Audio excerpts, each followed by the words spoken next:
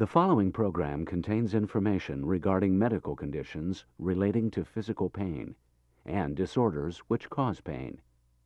While it is possible to use this information as a self-assessment tool, this presentation is not to be used as a substitute for medical diagnosis or treatment. In the case of any pain, the viewer is encouraged to immediately seek the attention of a physician in order to consider the possibility of serious illness.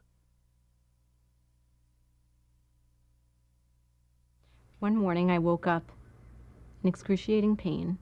I couldn't move my head in any direction, and I really didn't know what to do. I was standing perfectly still in a store, waiting at the counter, when all of a sudden, my entire right leg, from thigh to toes, felt like it went to sleep on me. I was doing squats one day at the gym, and I heard a pop in the lower part of my back, and I woke up the next morning and I was in agony. I was walking with some friends. We hit an ice patch, and I slipped. And I tried to catch myself, and I remember it was really a wrenching feeling. And I kind of heard a sound, and all of a sudden I couldn't get up. I mean, I didn't fall, but my friends tilted me to a car, and I was just paralyzed. And I was screaming in pain. I was taken home. I took a cab home, and it hurt for about a week. I was walking down the street, and I all of a sudden had a serious pain in my leg, which was shooting down from the lower buttocks down the back of my leg, and it was making it very difficult for me to walk. The pain continued to progress for that whole entire day into the next day, when I woke up and then I couldn't even lift my head up off my chest. I thought that it would just recover, as like when the blood starts circulating, but it didn't really recover, and as I walked home with some discomfort, then I found that I had a drop foot, which I never experienced before. And the person I was with, because sometimes I joke around, they said, "Stop fooling around." I said, "I am not fooling around. I cannot control my foot." And that became frightening. The most agony I've ever experienced in my entire life. I basically was, I couldn't move, and when I attempted to walk, I was really hunched over and kind of limping in a way that I had never before. The pain devastated my life. It was with me from the moment I woke up in the morning, the pain until the moment I went to bed at night. I had excruciating headaches. I had to stay in bed a lot. I didn't live my normal life like I used to run, and I couldn't go to social functions with my friends.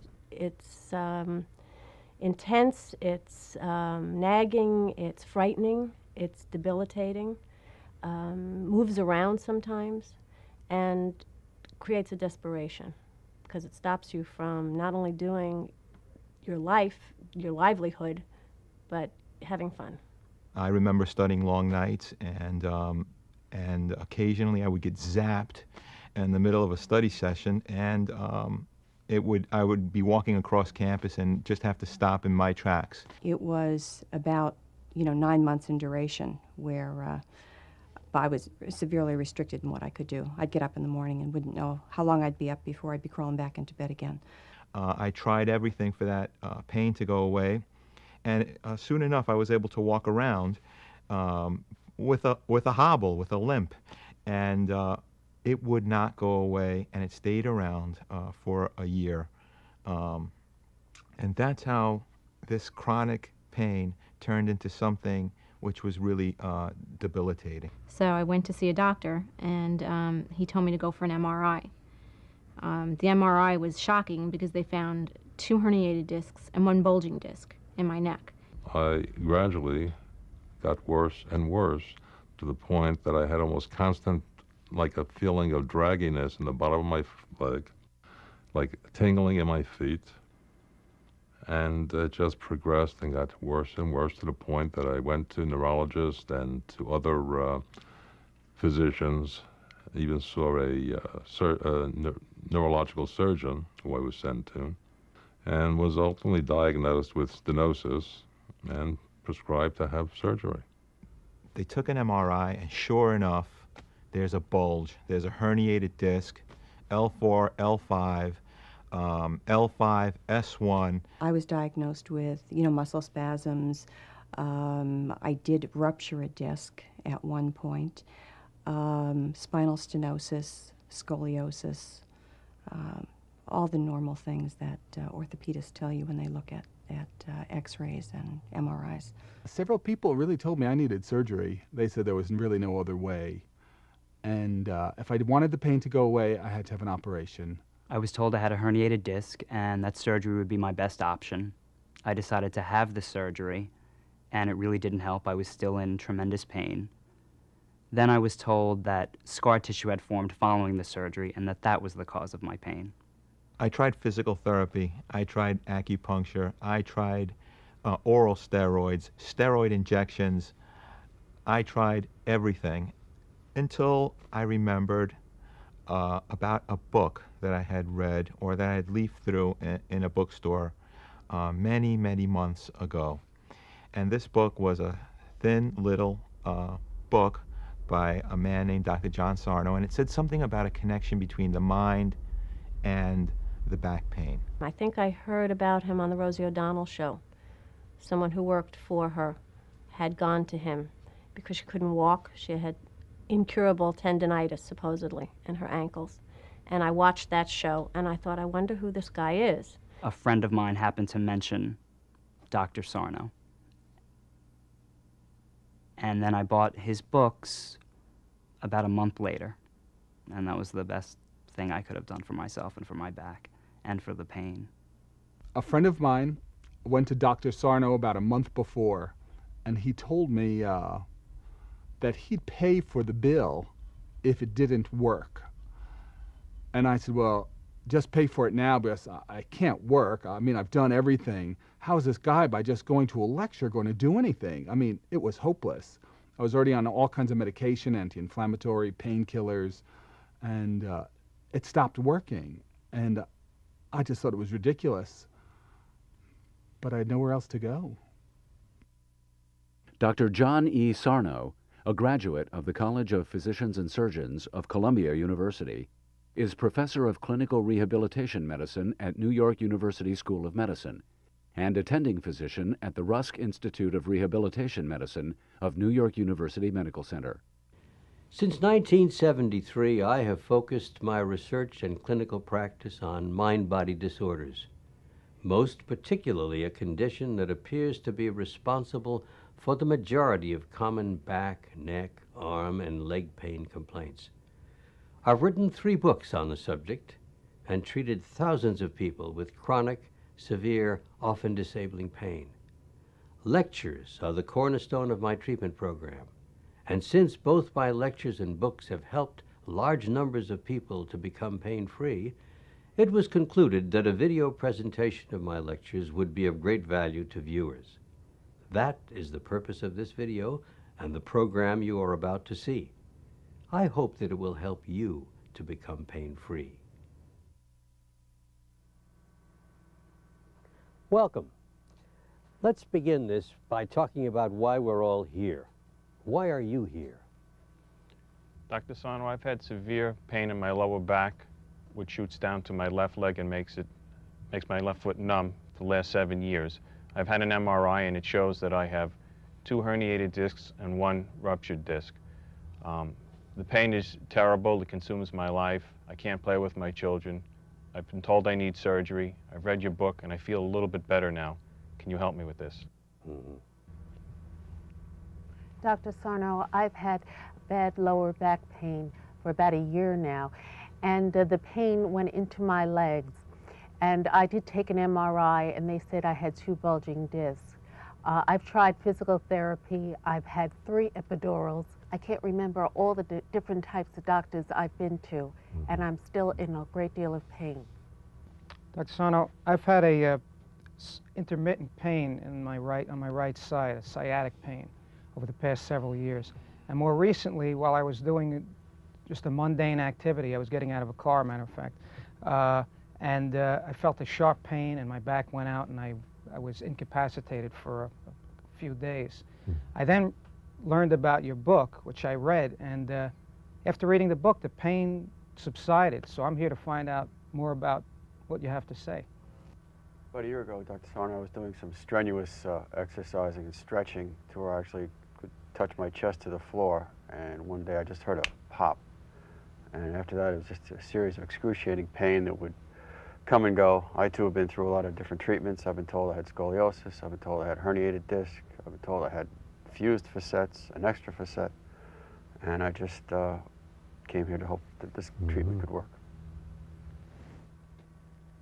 I had had a lot of pain for many years and just lived with it. And then one morning I was in the shower and I also heard a pop, and I was down and out, and I was paralyzed for 30 days.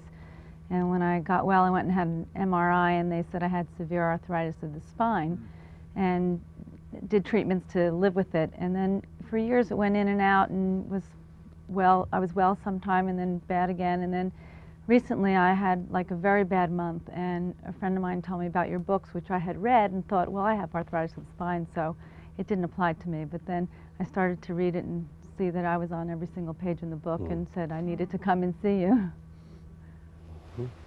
Dr. Sarno, about 10 years ago I started having back pain. I would have episodes that would come and then they would go.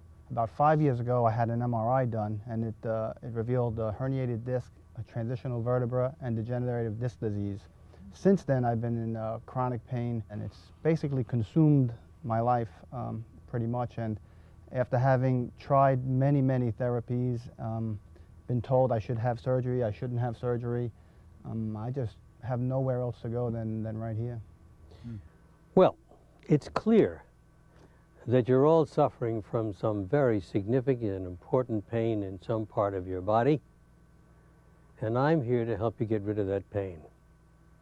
You've all been diagnosed with a variety of abnormalities and other conditions, disc problems, for example, arthritis of the spine, fibromyalgia, and you've been told that these things are the cause of your pain. Well, we're going to talk about that. However, after spending decades studying these problems and also treating large numbers of patients with these problems, I've come up with a different diagnosis. There's something else that's causing your pain. We call it the tension myositis syndrome, TMS for short. I'm here to teach. You're here to learn. We've adopted this learning or teaching method of treatment because we've found over the years that people will get better if they learn what is actually going on. That is the true cause of the pain. That's undoubtedly why large numbers of people have been able to get better simply by reading one of my books. So this presentation is treatment, developing awareness and understanding our treatments. Before we begin, a word of caution. Pain can have many causes, and it's essential that before one assumes that the disorder we're going to be describing here is the cause of your pain, that one will have been studied and examined by one's doctor, and anything really serious like cancer and so on has been ruled out. I assume that in all of your cases here that is the case. So let's begin. The first section is going to be on the physical manifestations of this disorder. That is, what is the nature of this physical process that's going on in your body that's causing the pain, rather than the many other diagnoses that you mentioned before.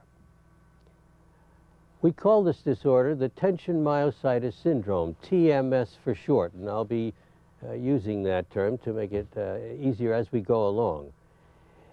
Actually, if I were putting a name on this today, it would probably be somewhat different, because tension does apply to the psychological factors, not muscle tension, but myo does refer to muscle, and itis represents a change of state.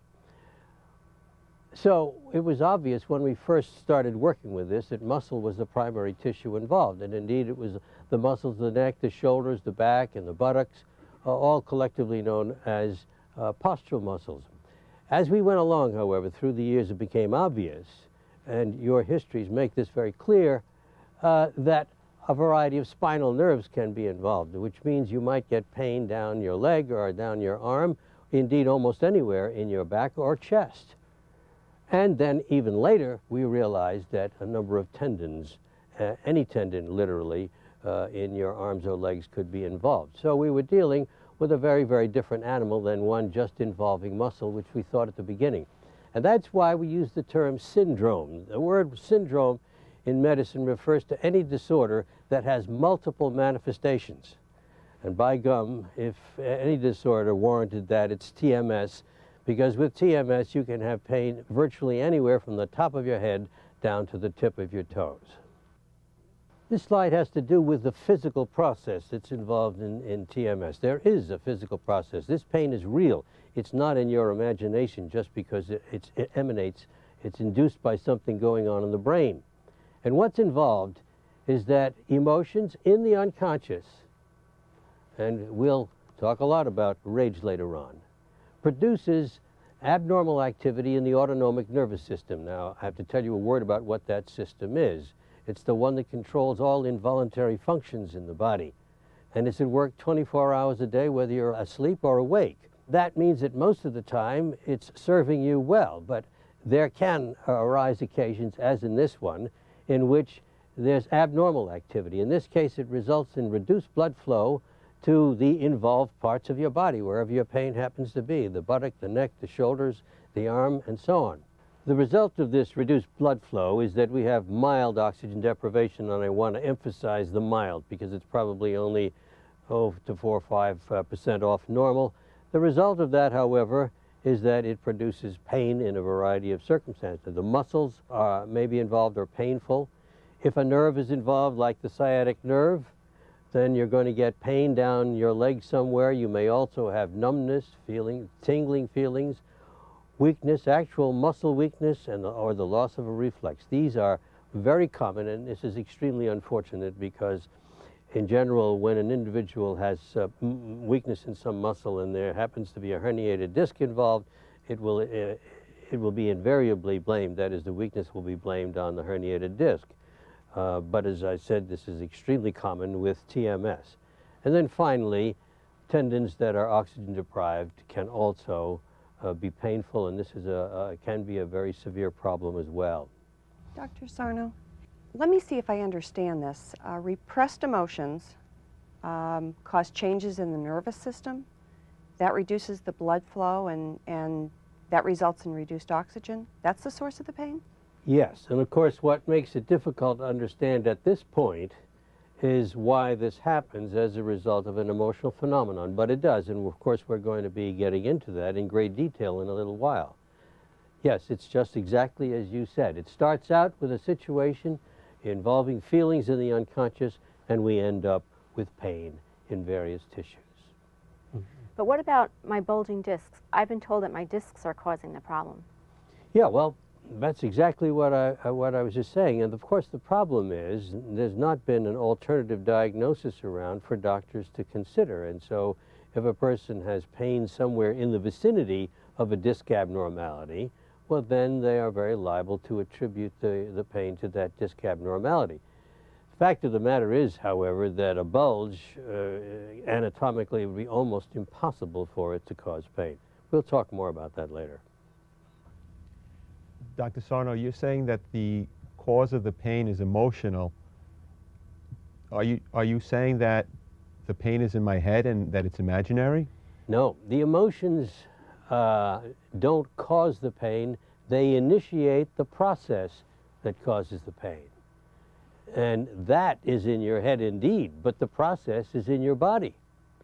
It's real. And of course, it's a great misconception to say that the pain is in your head.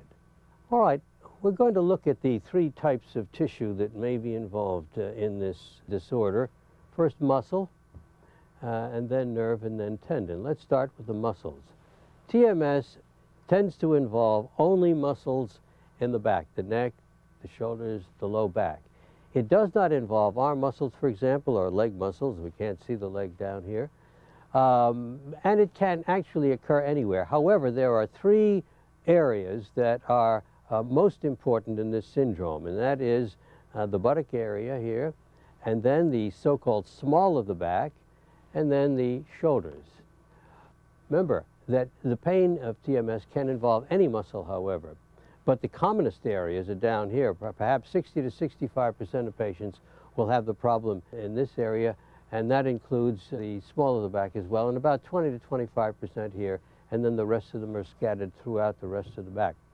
The one thing that's important to note here, however, and this made a great impression on me when I realized this many years ago, is that no matter where your pain is in these muscles, there are certain muscles that will hurt when we press on them.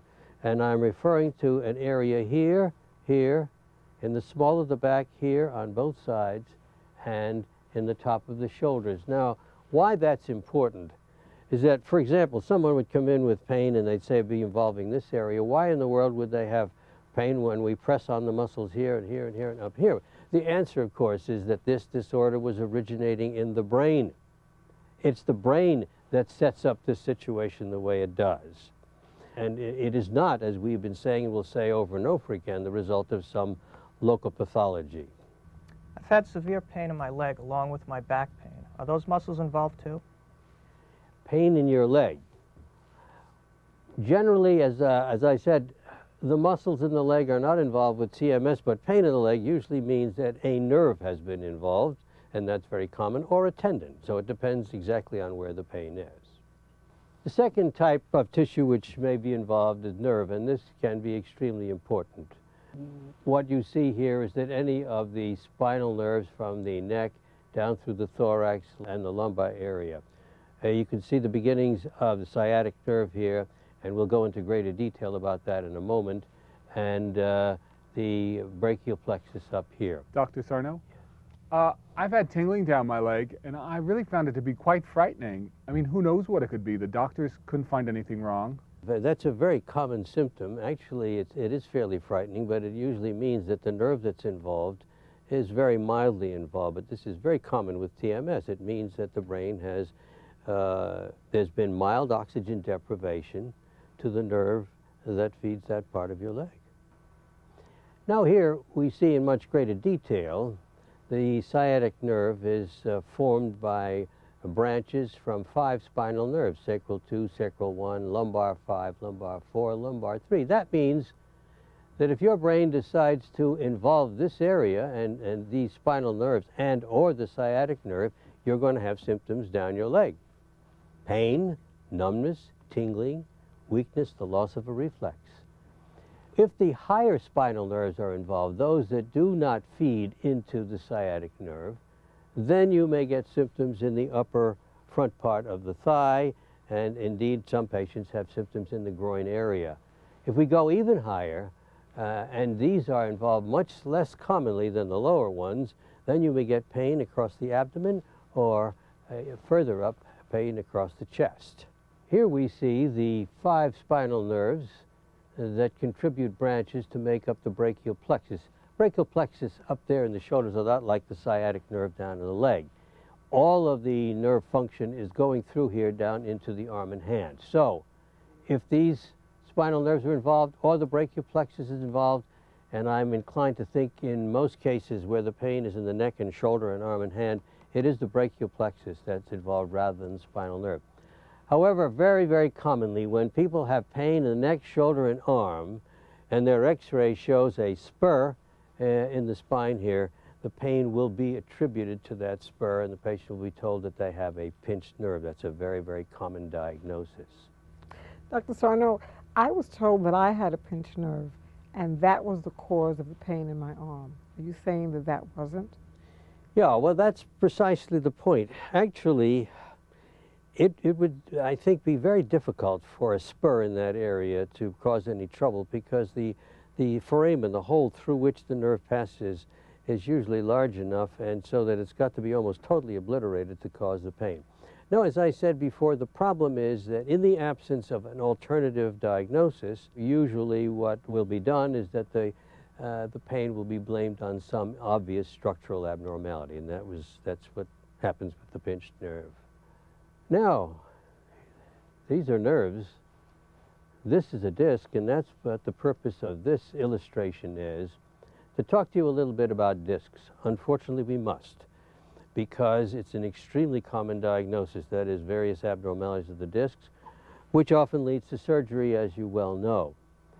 The disc is placed by nature between two vertebral bodies in order to take up the shock. It also allows for twisting to occur. Unfortunately, in certain areas, as in the middle of the neck and the lower end of the back, the discs tend to wear out, and when they do, then you may have this thick material inside the disc. It's a little bit like toothpaste pushing its way out. When that happens, you get a bulge. Now, as I said before, bulges rarely, because of their location, can cause any problem. However, this may then give way, and then this material comes out, and indeed it may come out and even surround the nerve that's nearby. Now, the point is this: that is uniformly believed to be the cause of pain. But in the many, many patients that I've treated with this disorder over the years, I have found that in the majority of cases, the herniated material is innocent. It is not causing the problem. Instead, there is TMS going on involving that nerve or involving the muscles above it. I was diagnosed with bulging discs, and they said that that was the source of the pain. So you are saying that that is not what is causing the pain? No, as a matter of fact, in the next visual you'll see some very strong evidence. As I said, personally I don't see how it could possibly cause the pain. This gives direct reference to what you're asking about. This group of doctors under Maureen Jensen published a paper in 1994 in the New England Journal of Medicine, one of our most prestigious medical journals. They did MRIs, magnetic resonance imaging, on 98 people with no history of back pain. And you can see that only 36% of these people had never had back pain. Only 36% had normal discs.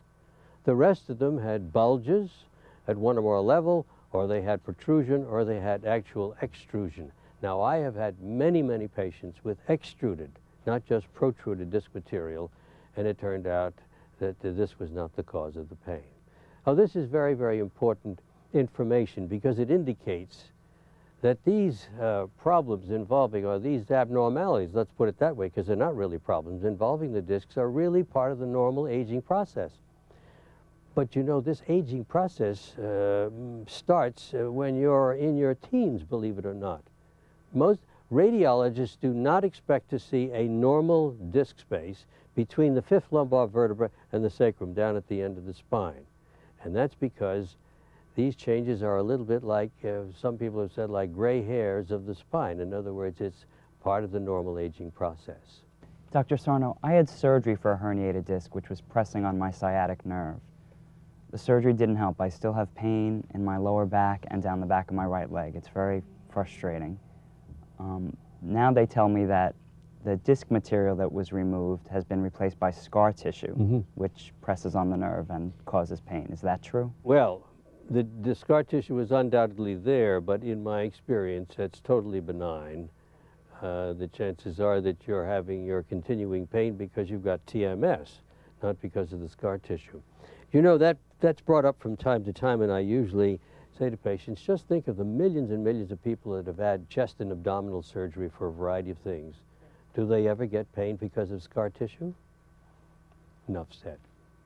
Now, the purpose of this is to talk about the various tendons that may be involved. Remember, now we've talked about muscles, we've just finished talking about nerves, and now we talk about tendons.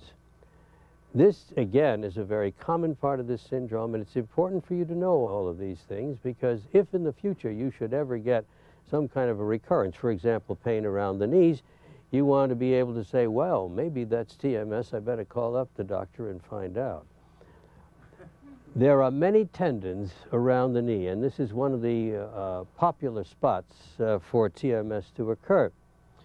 The pain may be blamed on something called chondromalacia, which is a roughening of the underside of the kneecap, the patella. It may actually be blamed on a minor tear of the meniscus, that is the cartilage in the knee joint. These tears are apparently very common, and sometimes they're big. In that case, something needs to be done because that usually will interfere with the movement of the knee. But in most people, they're minor, and therefore one must be aware of the fact that the pain of TMS may be blamed on such a thing. You can have involvement of the tendons at the top of the foot. You can have involvement of tendons of the shoulder here. It's very common there. Again, they're blamed on something called bursitis, or more recent years, since the MRI has come in, more commonly the pain will be blamed on what's known as a rotator cuff tear, and some of those come to surgery as well. So it's very important to know. Now, this is the site of a modern epidemic known as carpal tunnel syndrome.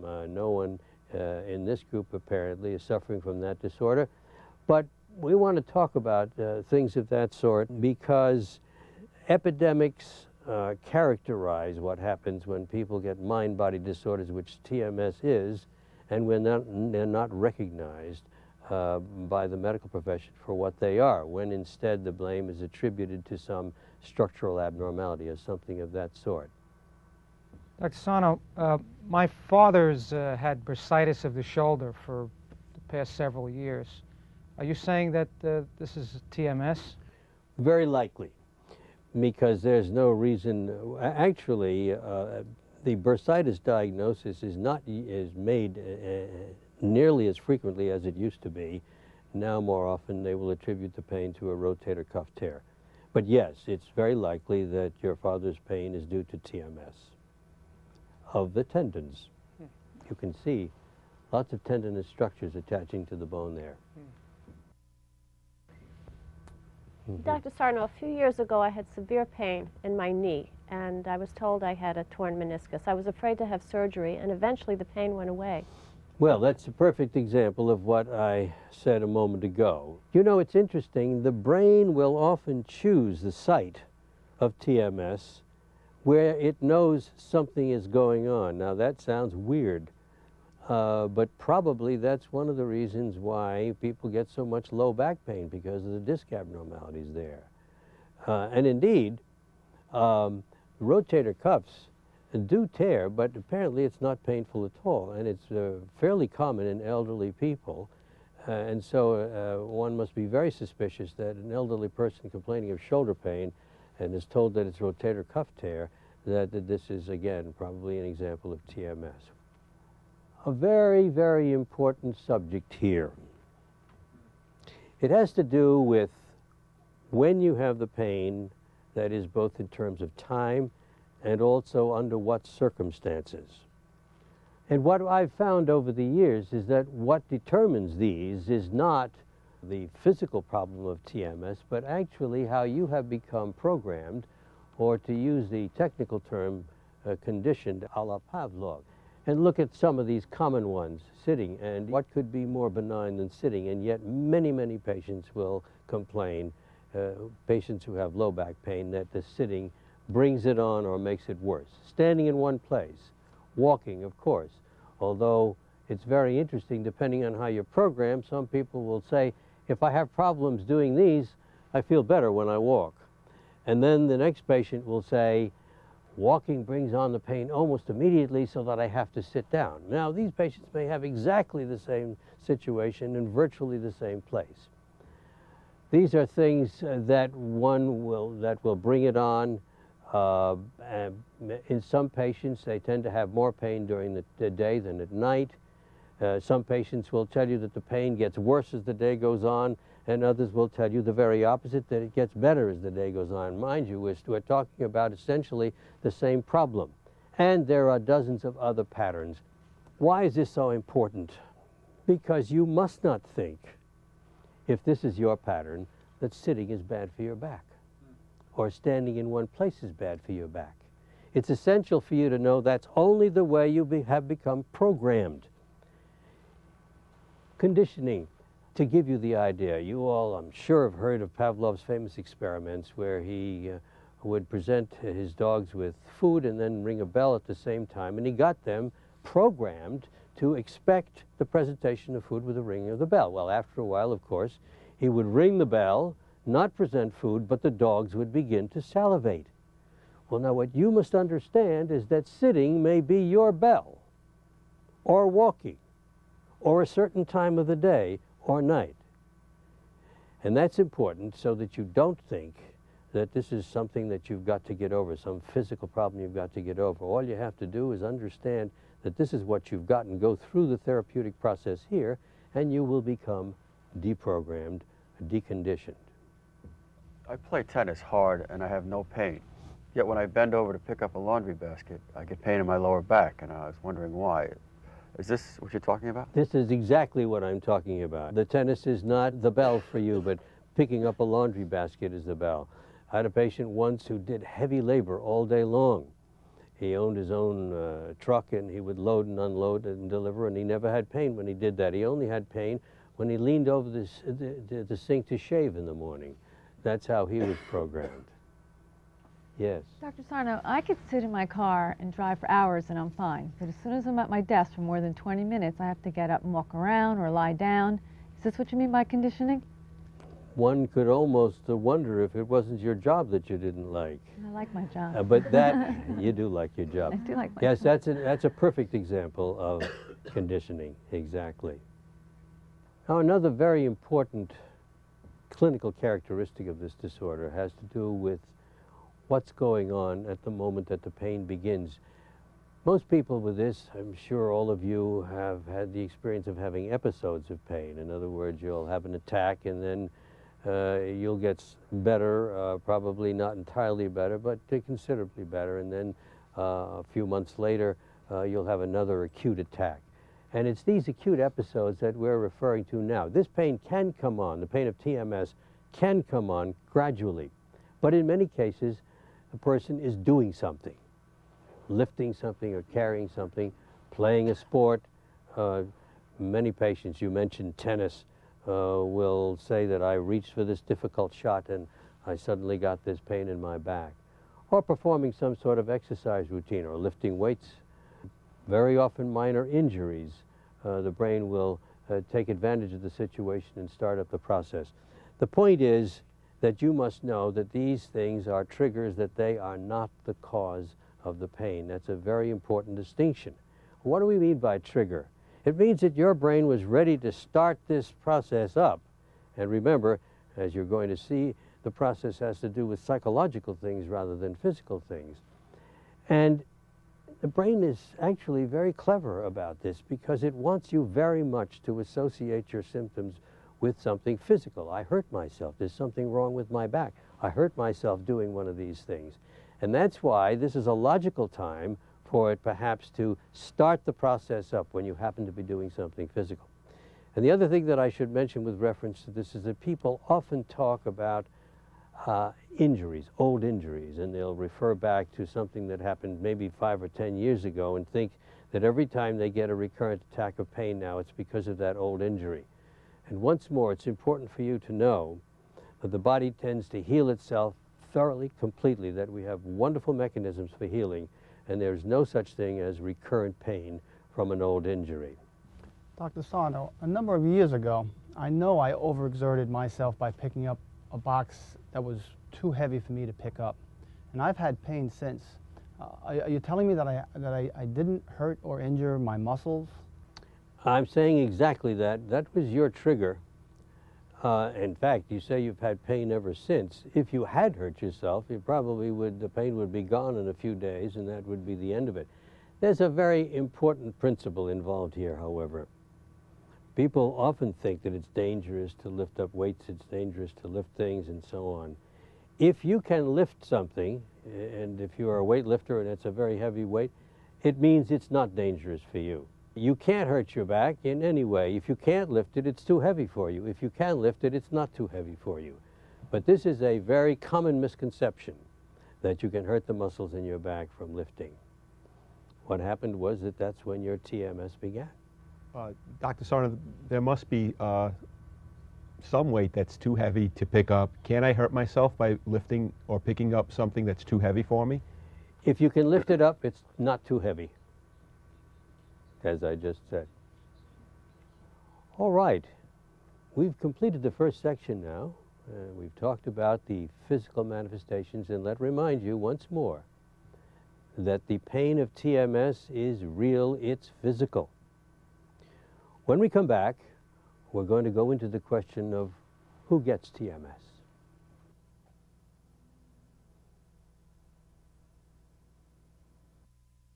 At first, it just was so radical to think that the pain was not coming from my discs in my neck, and everybody, physical therapists, everybody had told me that's where it was coming from. So for someone to say that's not at all where it is coming from, it was shocking to me. When Dr. Sarno told me that the herniated disc was not the cause of my pain, and that the scar tissue following surgery was also not the cause of my pain, I was actually relieved. He said it was TMS, and I had hope then that the pain could actually go away. I believed Dr. Sarno when he said the arthritis was not the cause of my pain, because when he said that if it was, I would be in pain constantly. And I thought that that was absolutely right. Why does the pain come and go? Sometimes it would even go from the right side to the left side. When I was told by Dr. Sarno that I had TMS, it was like being told you won an award. I really had tremendous confidence in him. And when I heard his diagnosis, I knew that I was going to be okay. I can't say that I was totally surprised. The thing that really blew me away was that he had a method for helping you deal with it. Once you recognized and you accepted that that's where the pain was coming from, he had an actual plan to help you rid yourself of it. The pain was always at its worst when I was sitting behind the wheel of my car driving. The fact that I'm prone to road rage probably has a lot to do with that. I had to stop believing in all the things that they told me that I shouldn't do, like sitting in chairs that were not good for my posture. I was scared to bend, I was scared to move, I was scared to lift, I was scared to stretch, I was supposed to sit and stand. I mean, everything was programmed fear. I was totally programmed. When Dr. Sarno referred to these things, I found myself in many of them. Particularly for me, one of them lifting of heavy objects. You know, everyone had told me, don't lift this and don't lift that, or you might cause further damage to yourself. So I refrained from doing all of those things. It was extremely hard to put aside all the doctors and all the literature that told me this was a physical problem. But it was a challenge that I was ready to accept for one simple reason: nothing else was working. All right, now we're going to take up the very important subject of who gets TMS. Unfortunately, it tends to occur very widely and goes under many different names. This is the reality, and I make no apologies for it, although certainly I'm very often asked by doctors how this disorder can involve so many different parts of the body. Most low back and leg pain, and as I said before, that probably 60 to 65% of people who get this get it in the low back. Most pain involving the upper back, the neck, the shoulders, and then radiating down into the arm. The whiplash syndrome, and we'll have occasion to speak more about that in a little while because that's a very important subject. And most of the common tendinitises, we've said here ankle, knee, wrist, elbow, shoulder. I've seen this in virtually any and all of the tendons in the arms and legs. Dr. Sarno, my sister had to quit playing the piano because every time she sat down to play, she would get incredible pain in her right wrist to the point where it became unbearable. And she was told that she had tendinitis, but she never got this pain when she did other activities. Could this have been TMS? Yes, very likely, and that's a perfect example, incidentally, of programming. In other words, she was programmed to have the pain only when she sat down at the piano for whatever reason. But that's a very, very good example of a TMS tendinitis. Now, other disorders that appear to be part of this syndrome, this TMD stands for temporomandibular dysfunction. It used to be known as TMJ, and that might be more familiar to a lot of you, temporomandibular joint syndrome. It refers to pain in the face, and I've found that many of my patients who come in for other reasons will give a history of having had that, and indeed when you palpate the jaw musculature here, they still have a little bit of tenderness in that area. So that's a very common manifestation. Something called a piriformis syndrome, which refers to pain in the buttock area, blamed on a muscle that's in there, and actually I find this to be a no diagnosis as far as I'm concerned. The carpal tunnel syndrome, we'll also have more to say about that, which involves the wrist and produces symptoms in the palm of the hand. Repetitive stress injury, of which carpal tunnel syndrome is one of the manifestations, but there are many others. We'll talk more about that.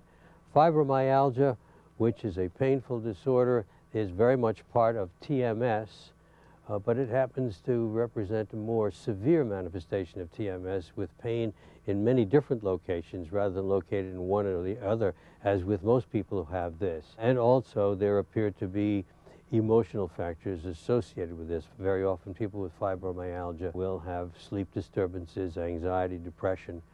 This is a real problem because this is of epidemic proportions in the United States today. It tends to occur in women more than men. Actually, the ratio is about 10 to 1. And it is an enormous public health problem because the patients are informed that the cause of this disorder is not known, and they have to learn to live with it. Myofascial pain, that's a thing that's been around for a long time, refers primarily to pain somewhere in the back area here. And then post-polio syndrome, which is extremely interesting. One sees this in people who have had polio with residual involvement, usually of the lower limbs. We used to see many of these patients years ago. We don't see very many now. But those that do have it and who happen to have pain anywhere in the leg or in the low back, they will say that this somehow is related to the polio. And in my experience, this simply is not so.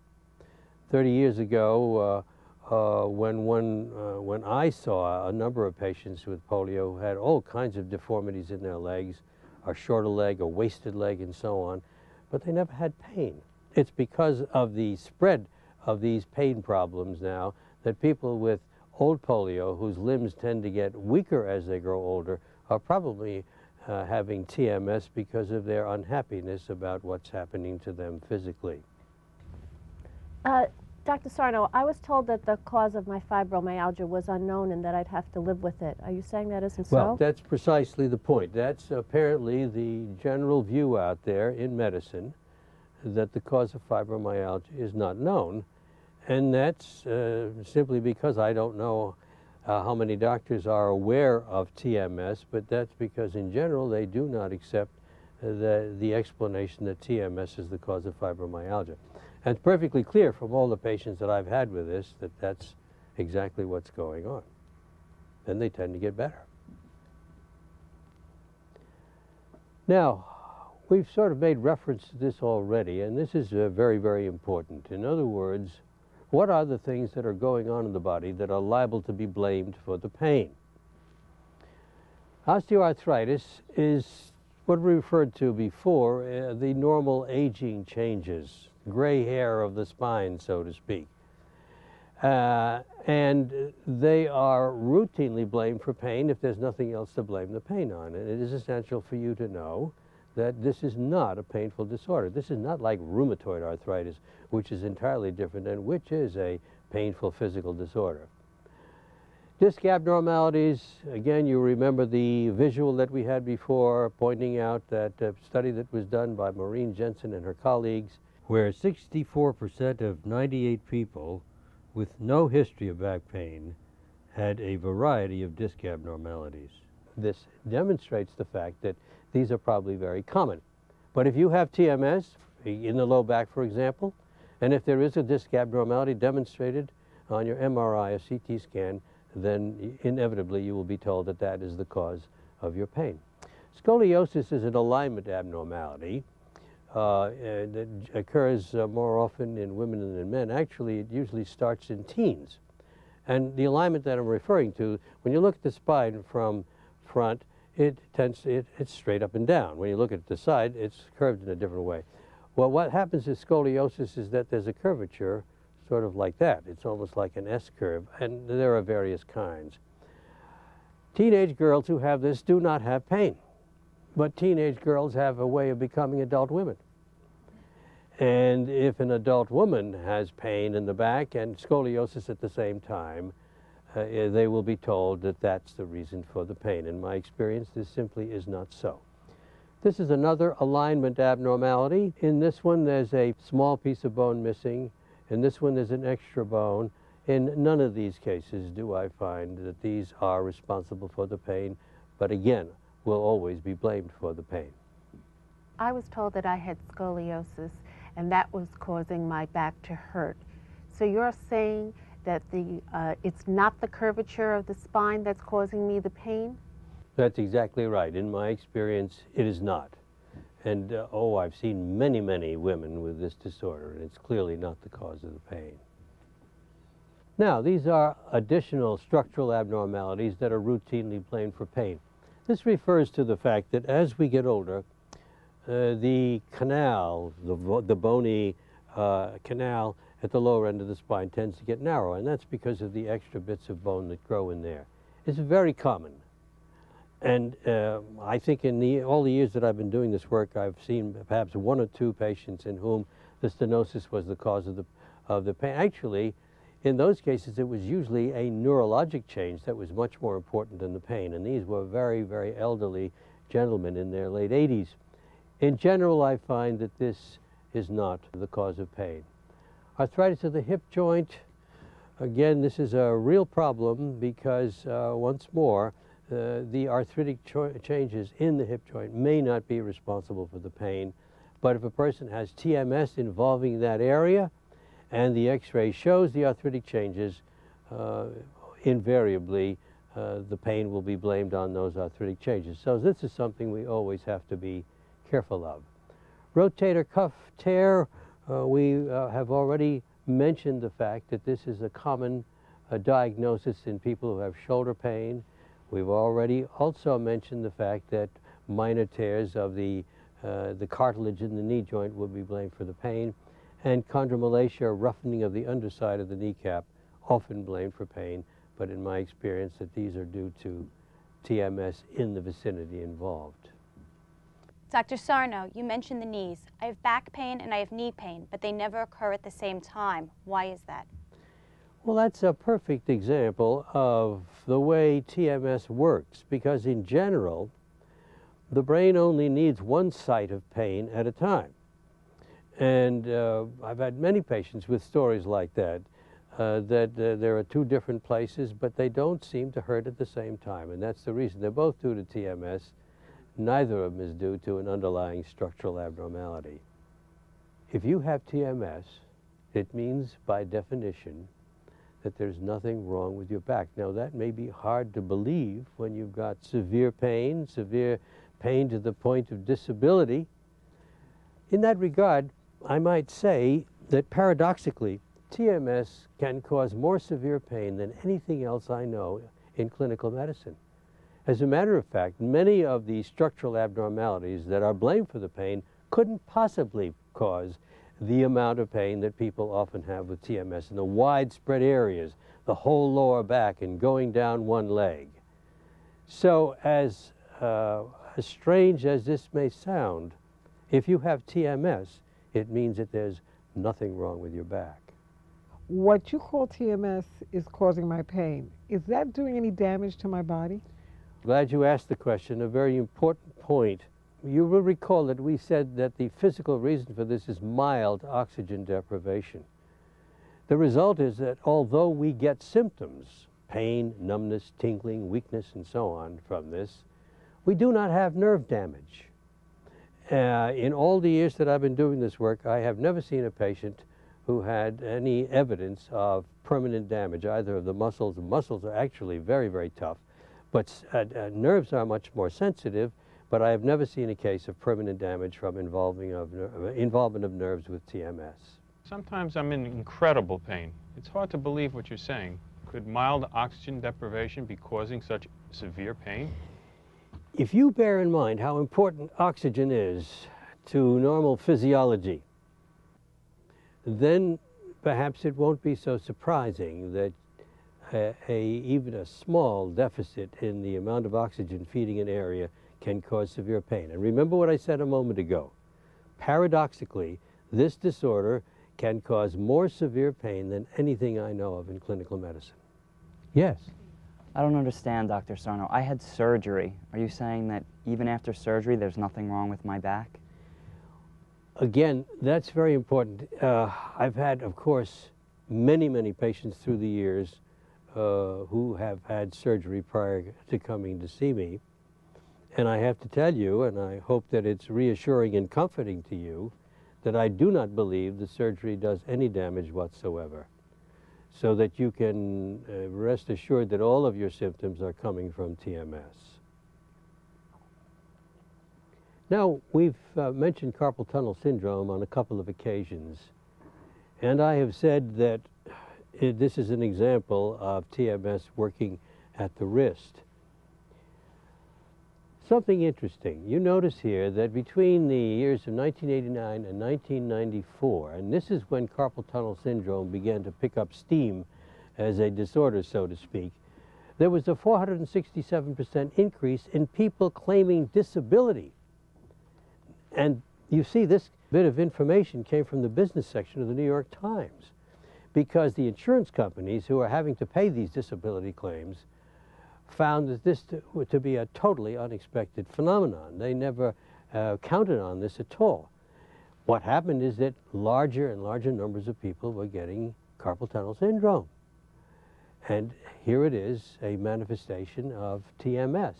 But that is the way mind-body disorders like carpal tunnel syndrome, like low back pain, neck pain, and all the others we mentioned, they tend to spread in epidemic fashion like that when they have not been identified for what they really are, and, believe it or not, if they happen to be in vogue. That is also a factor.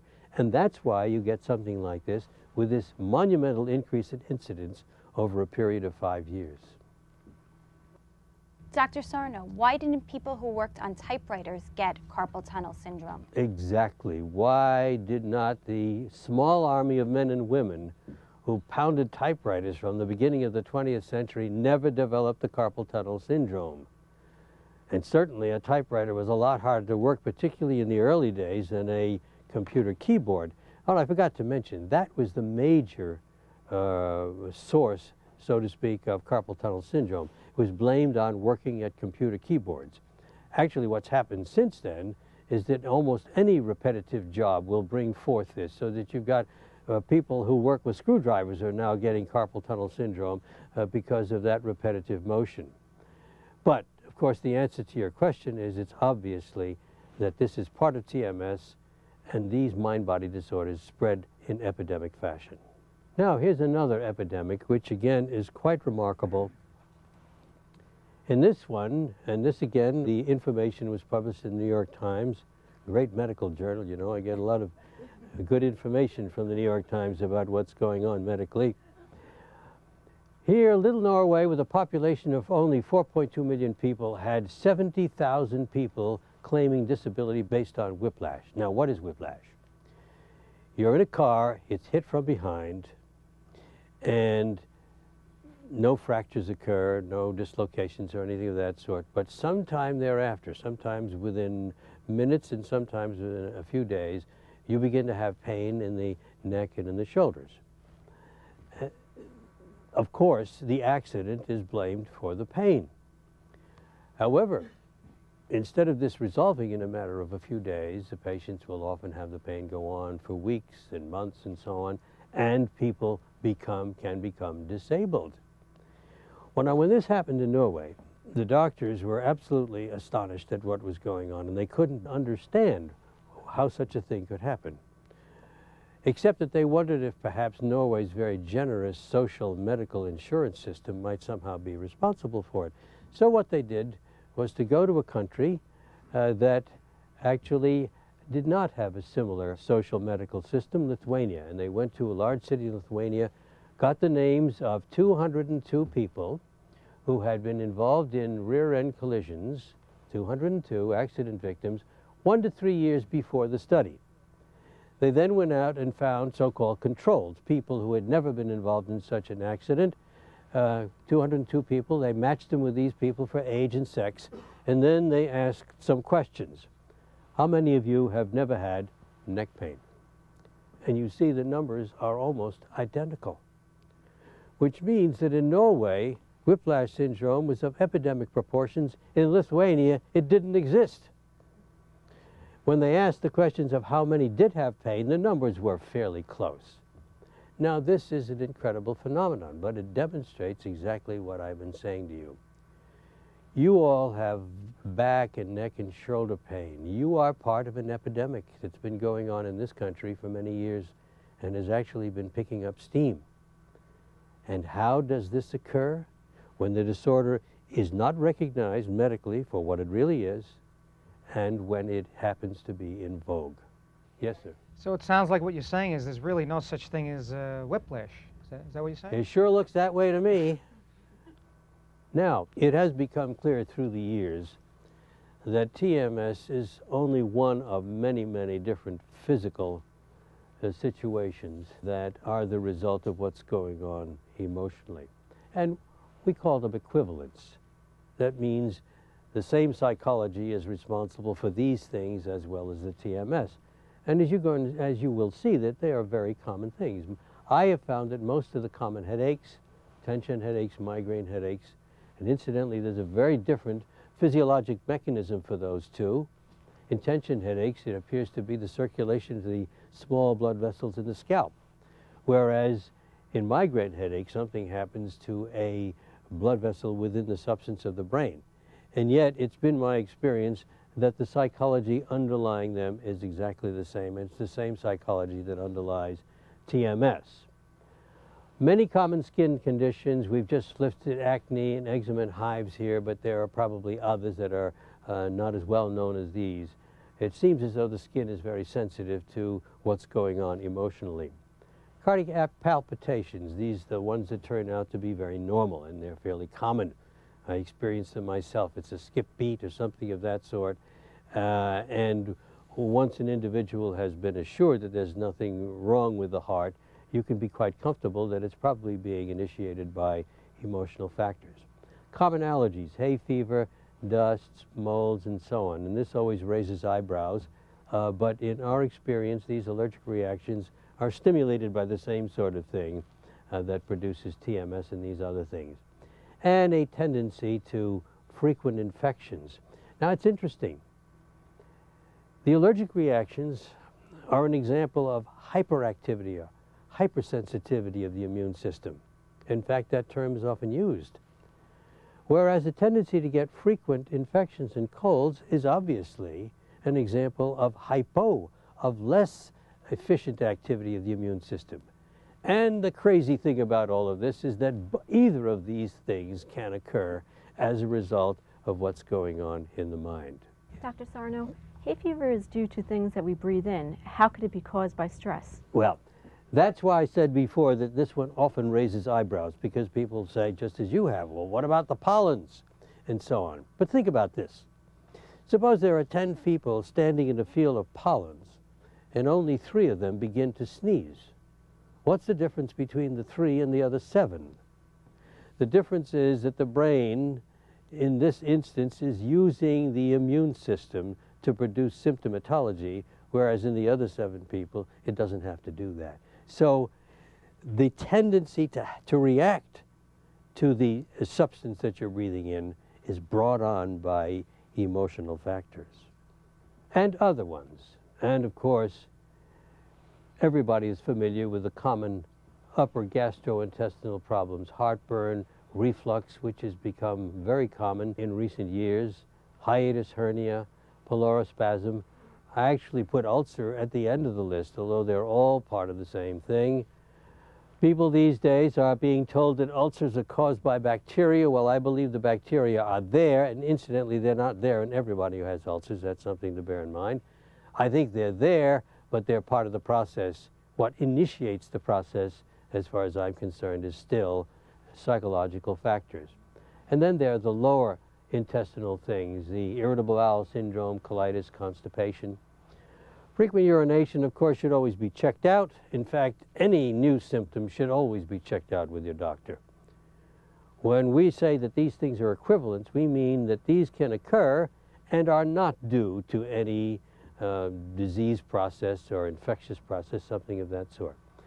Prostatitis in males, every good urologist knows that in the great majority of cases, prostatitis is tension-induced, psychologically induced. Dizziness, ringing in the ears can be serious, should always be checked out, but most commonly will be due to psychological factors. And then, as we said here, there are many others. These happen to be only the most common. Yes? Dr. Sarno, I've been diagnosed with irritable bowel syndrome. I also get pains that come up and down my leg from time to time. The two symptoms seem to alternate. They never happen at the same time.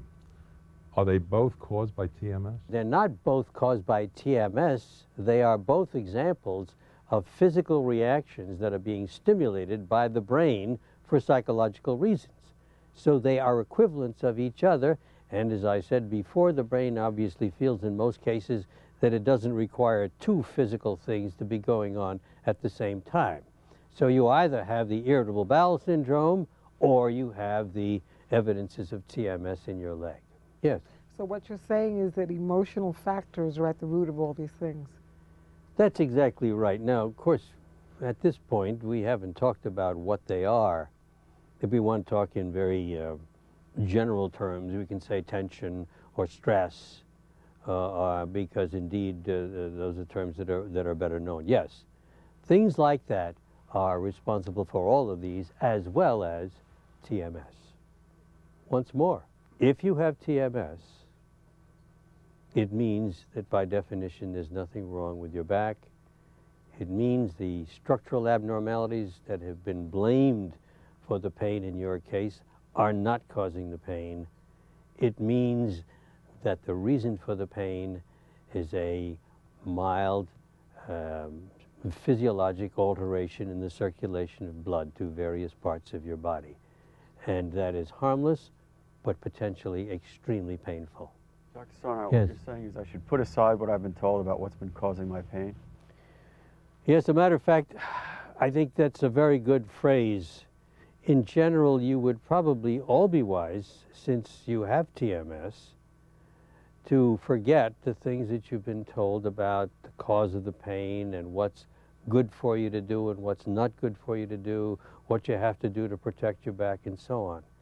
These bits of advice were obviously all given with the best of intentions, but they're all based upon a different diagnosis. And therefore, if you are to do well in getting rid of this problem that you have now, you would do well to forget everything you've ever been told. Yes? Dr. Sarno, you're saying that there's nothing wrong with my back. Then why does my back hurt so much? Because you've got TMS. And that means because there's mild oxygen deprivation to the muscles and perhaps the nerves back there. And that's probably as good a way as any of ending this section about who gets TMS, about the various disorders that are blamed for the pain when it's really due to TMS. Now, when we come back, we're going to go into the all-important and, of course, the crucial subject: what is the psychology behind this disorder?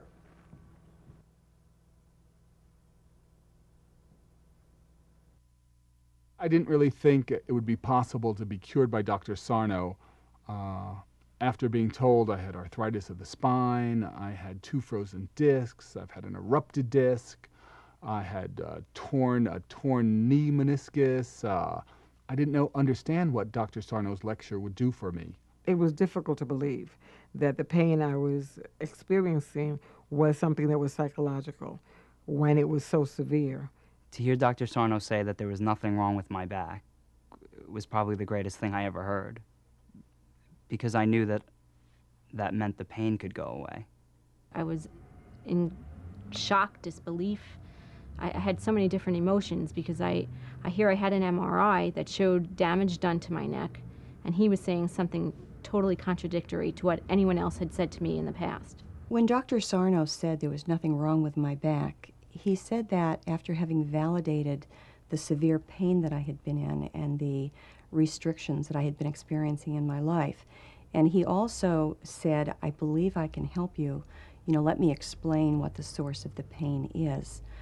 I was open to hearing another alternative at that point. I had recently been to my own surgeon he had examined me, and after a rather perfunctory exam said, "You're fine, there's nothing wrong with your back, you know, go on your way." He left, I sat there and I cried because I couldn't get out of bed in the morning.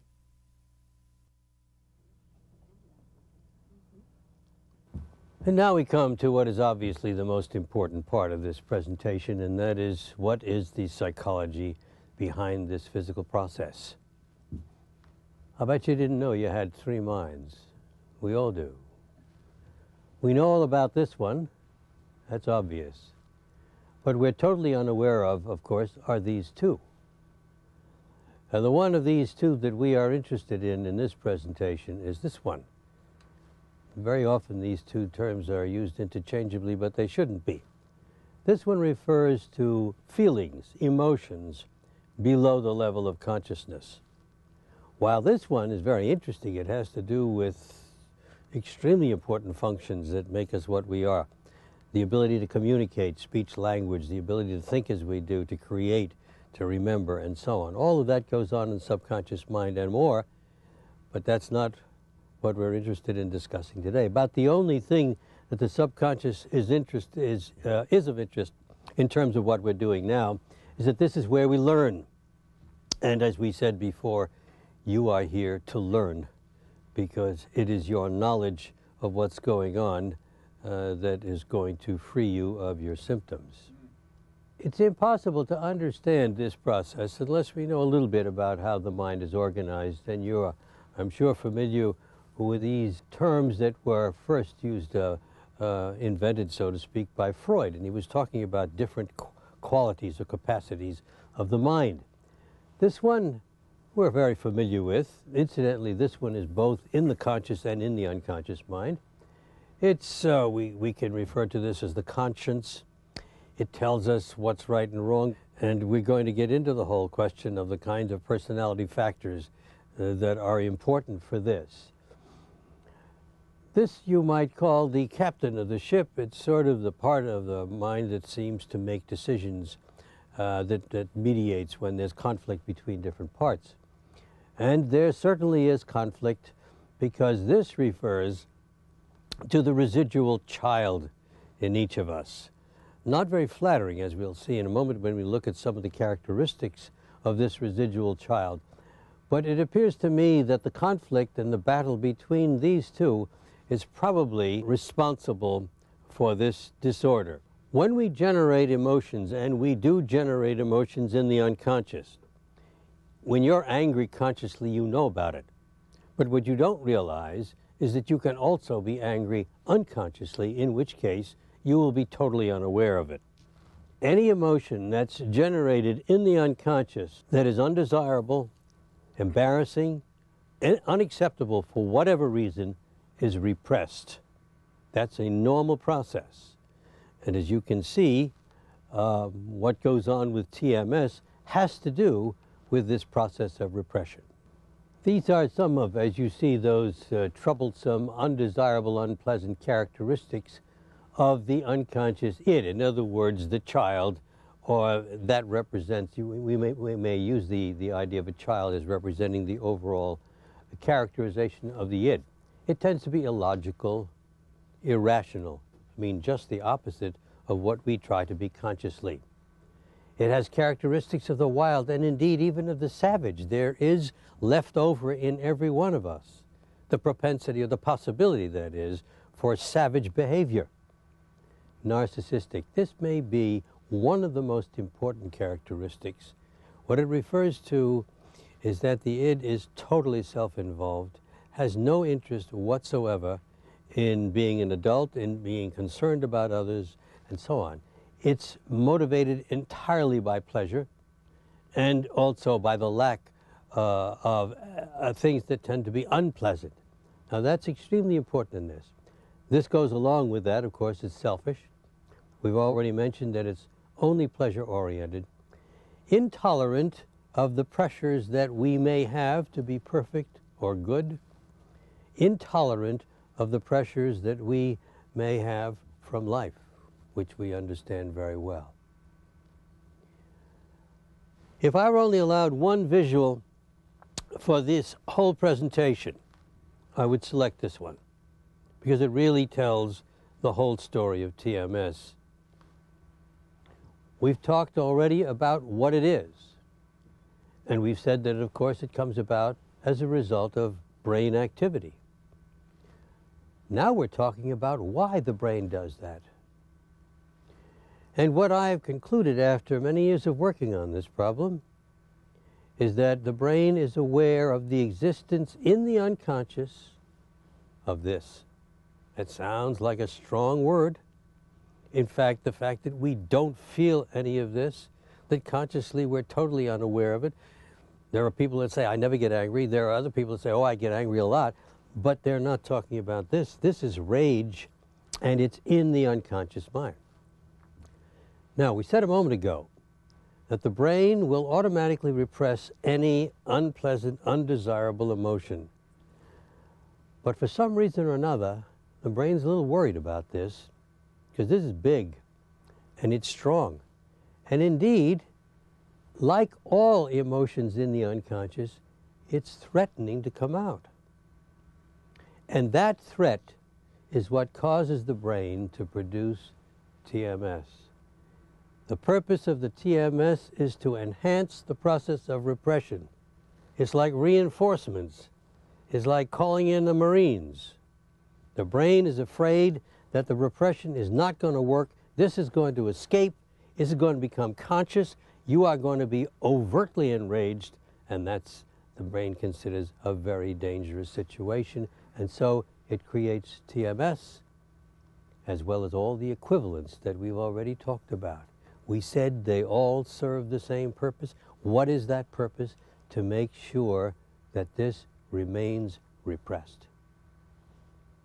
Everyone knows I get angry all the time. Are you trying to say that's the cause of my pain?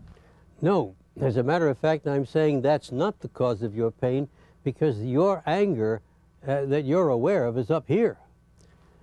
It's the rage that's down here that's the cause of your pain. Now, indeed, that anger up there may be related to this, but it is not the same as this. There's a very great difference. I don't feel rage. That is, I don't feel like I'm an angry person. How come I have back pain? Well, because you don't feel this because it's in the unconscious mind. Incidentally, one thing I neglected to say, I think we are all doing this.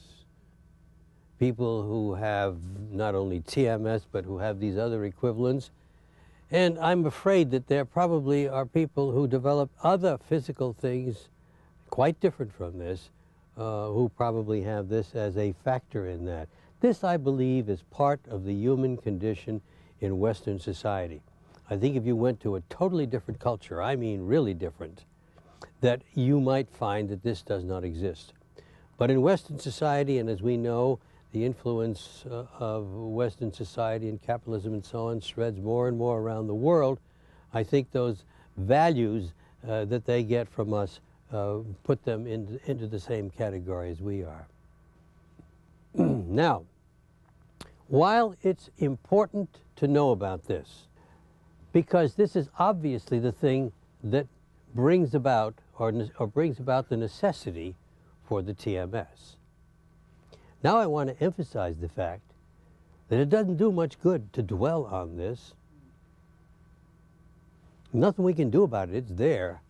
What we have to think about are the factors that are responsible for that rage, and we're going to look at these one at a time. Anger generated in infancy and childhood, personality traits, and the realities of life. So Yes. if we all have rage, why doesn't everybody have TMS?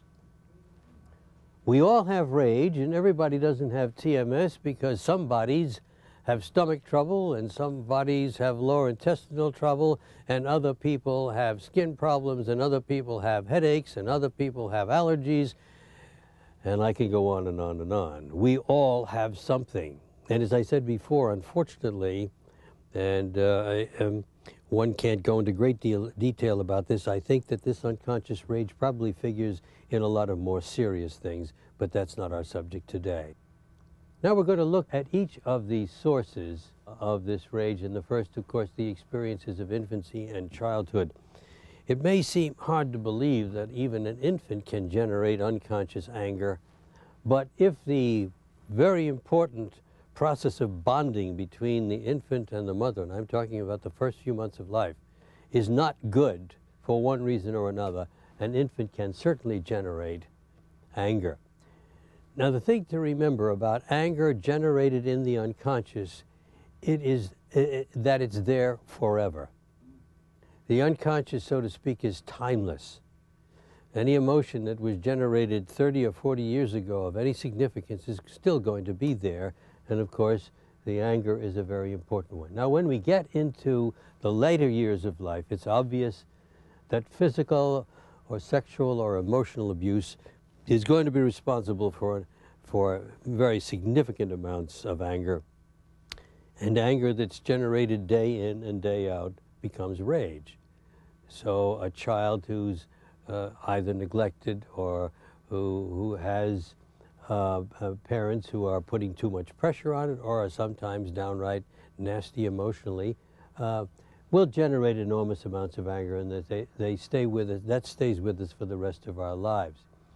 What we refer to here, the poor parenting, is what I was alluded to just a moment ago, and that is the fact that parents very innocently sometimes can behave in a way that causes a child to generate anger.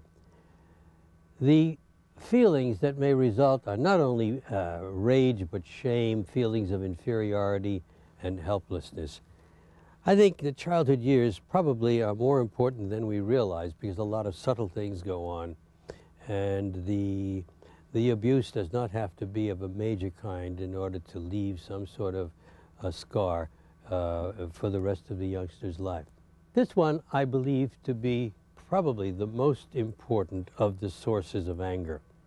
I'll say anger because remember that anger accumulated day in and day out becomes rage. What we're talking about here is that we tend to put ourselves under pressure, self-imposed pressures. Remember that word. Because what happens is that pressure of any kind is resented enormously by this leftover child in each of us. Remember what its characteristics are. You can imagine that it's not going to want to tolerate any kind of responsibility, any kind of pressure. So if we have the tendency to ask a great deal of ourselves, don't get hung up on the word perfectionism. Some people recognize that they are perfectionists. But if you find that you put yourself under pressure, if you find that you demand a great deal of yourself, if you find that you're very self-critical, that's what we're talking about. And that is what is resented enormously by the unconscious mind. By the same token, and I tell you, when I realized this, it took me by great surprise, and it was quite a while before I came around to realizing that this could be just as powerful as this in inducing internal anger. That is the need to be a good person, to want people to like you, to have a tendency to do things for people, have the caretaker propensity. Both of these produce an enormous amount of internal anger. I find that those two are the primary psychological factor in most of the people that I deal with. Last summer, I collected statistics on 100 consecutive patients that I saw over the summer, and that was far and away the most common set of characteristics that were responsible for this. There are other things that may contribute, actually, to the internal anger, a tendency to feel guilty, feelings of dependency which are not met, and incidentally, that's one of the things that's also characteristic of the unconscious mind, that deep down inside, again, like the child, we would all like to be taken care of. These are enraging. Yes? Dr. Sarno, you've described me to a T. I'm a bit of a perfectionist and I'm very driven. But this drive has really worked for me in helping me be successful in business and in my relationships and in my personal life. So are you saying that this personality trait is actually causing unconscious rage? Well, of course, there is the story. I mean, this is the situation that we humans have to deal with. On the one hand, and I guess I didn't say it, these are obviously wonderful personality traits for a variety of reasons. They get us where we want to be. They often set us up very well with our people that we're related to, either personally or in business and so on and so forth. So surely these are wonderful traits. And, but the fact is that the reality is that they have another totally different reaction inside. And it's our inside reaction, unfortunately, that's responsible for this syndrome. Dr. Sarno. Yes. I would just like to understand why the drive to be perfect and the need to be good would be qualities that would cause rage in the unconscious. Only because of the way our minds are organized. Only because there's a leftover child in every one of us that resents this. And it is this is the theory that I've come up with to explain this, because I really can't explain it in any other way. It must be that the pressures on this leftover child in us are enraging. And that's what happens. And of course, this is generated in the unconscious, so you're not aware of it. And finally, we come to perhaps the easiest one to understand: pressures that are the result of our life circumstances. No one needs to explain this. Family matters, marital harmony, actually just maintaining a good relationship is a pressure. Being a good parent to your children is a pressure. Being a good child to your parents is a pressure. So there doesn't really have to be trouble, but obviously if there is trouble, that means that the pressure is going to be even greater.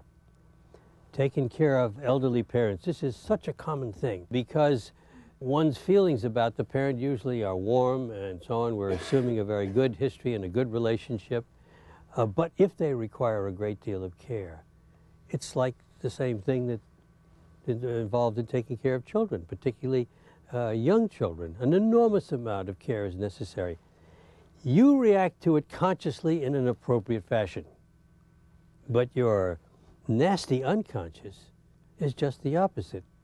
It says, that's too much work, it's too hard, it's too tough, so on. So we must be aware of these two very, very different kinds of reactions that we have. Financial problems, obvious. Illness, obvious. These two are not so obvious, and that is that very often the contemplation that we're getting older, particularly when you get into some of the later years, although I think that I've seen this in people in their 40s and 50s, the contemplation that you're getting older can be very, very disturbing at an unconscious level, and we get angry. We get angry at things inside that aren't just exactly the way we'd like them to be. And the same thing goes to the awareness of mortality. Dr. Sarno, yes. A lot of this is very real to me. Are you saying that my unconscious mind is furious at life's pressures? That's exactly what I'm saying. Not logical, not reasonable, but that's, I'm afraid, what goes on.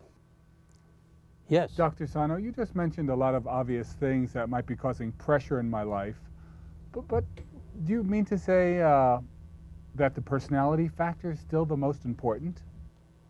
Well, just think about it. You're a parent, for example.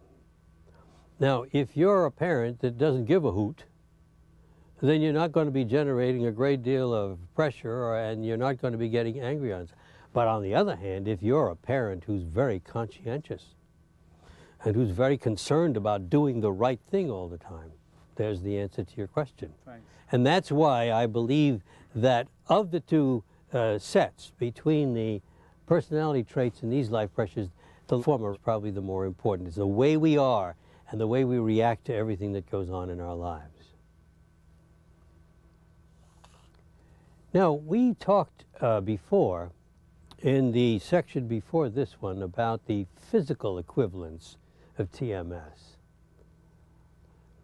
What I'm about to tell you now would probably be controverted by people in the field of psychiatry or psychology. But I can't help that, because I've made these observations based upon many years and thousands of patients. And I've come to the conclusion that anxiety serves the same purpose as TMS. And indeed, I've had patients who have either one or the other, but not the two at the same time. The same thing goes with panic attacks, which is for sort of a form of acute anxiety. Same thing goes for depression. People get depressed. Actually, the relationship between depression and anger has been known for a long, long time. That's been in the literature for many, many years. And so it should not come as a surprise to anybody that depression is similar to, that it serves the same purpose as TMS. Phobias, you know what they are. Obsessive compulsive disorder, the need to do things, that one is driven to do things on a repetitive basis and so on. That's fairly familiar. I have very good reason to believe, again, because I've seen one or the other in some of my patients through the years. Eating disorders, they're not really physical. I mean, these people who overeat or undereat, either bulimia or anorexia nervosa, are responding to emotional processes going on inside. And chronic fatigue syndrome that's been with us a long time. 100 years ago, they called it neurasthenia. I think we ought to go back to that. And that's probably why they don't use that phrase these days, because the word neurasthenia suggests that this has something to do with the nervous system. You bet it does. With the central nervous system, with the brain. Yes, sir? So, Dr. Sarno, if I understand you correctly, the same psychological processes that cause these symptoms also cause TMS? That is my impression. That has been my experience. And as I said, I've got patients that demonstrate this equivalency between the two. Yes. All right. Now remember what I said before. This is the culprit in terms of the fact that it's the physical symptoms or these other things, the equivalents we just talked about, are responding to the presence of this in the unconscious. But remember, it does no good to focus on this. You must know about this, and in your thinking about this, we'll talk about that in a moment. You must know about this, but it's also very important for you to know that this is not the basic cause. It's the things that are producing the rage that are very, very important here. Well, we've now gone through the section on psychology, and in a moment, when we come back, we will go into that, again, also very important subject of what it takes to get over this.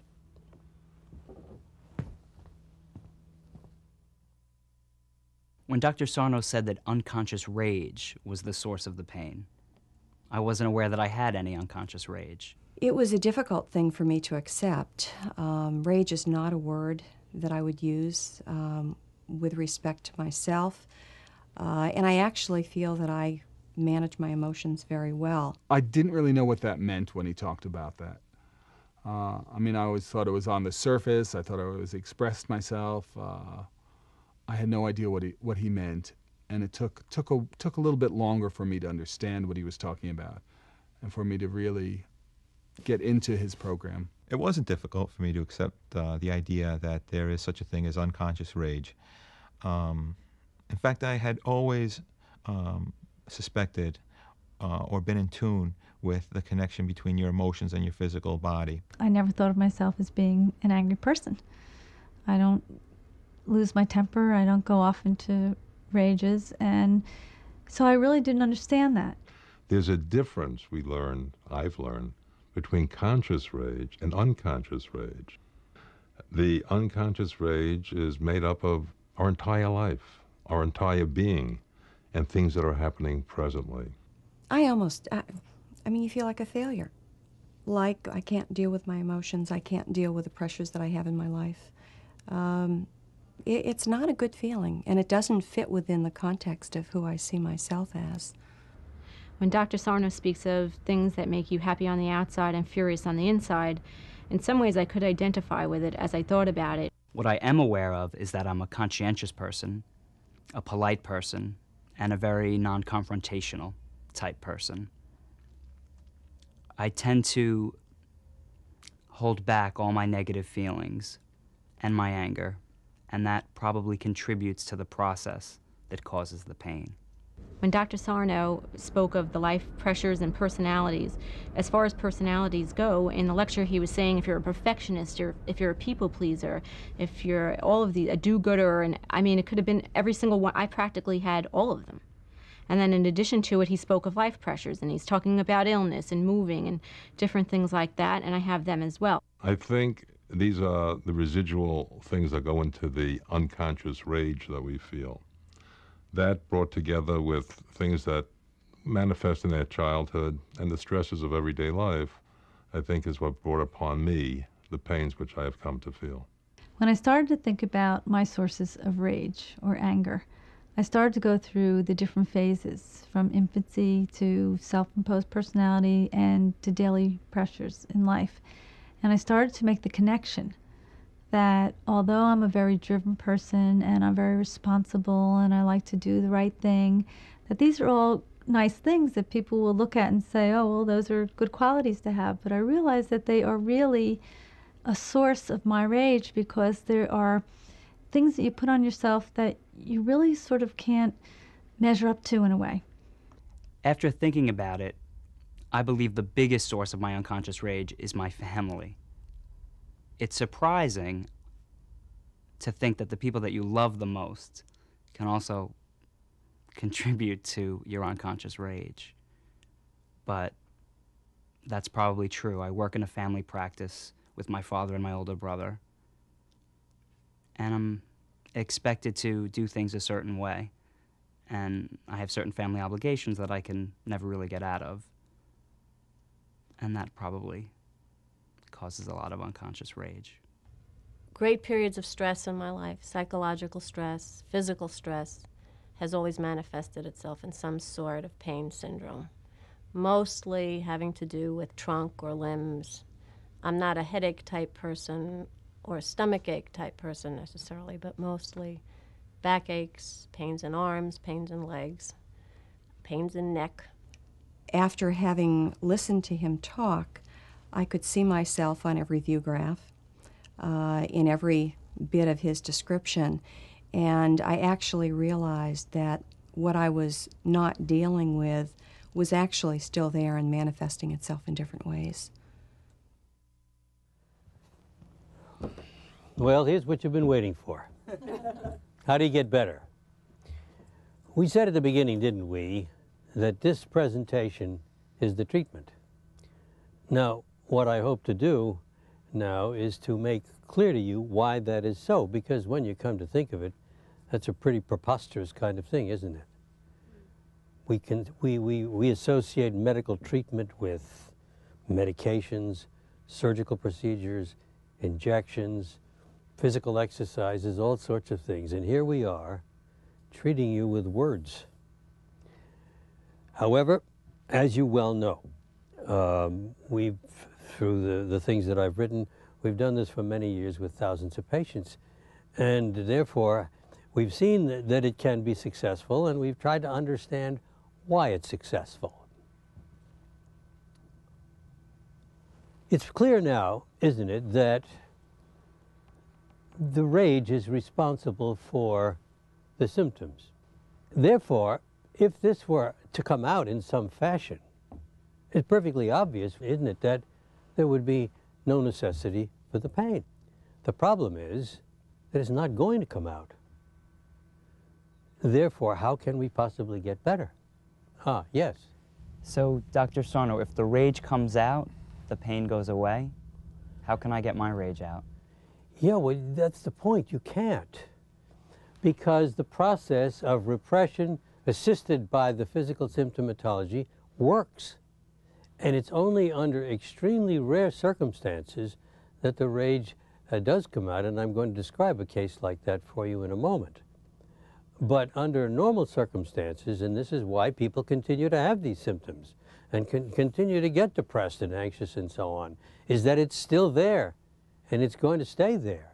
Okay? What we have to do is try in some fashion to get these symptoms to stop, even though the rage remains there. That's the secret. Now, I said that I was going to tell you a story. It's a very sad story in one way, and yet in another, a hopeful story.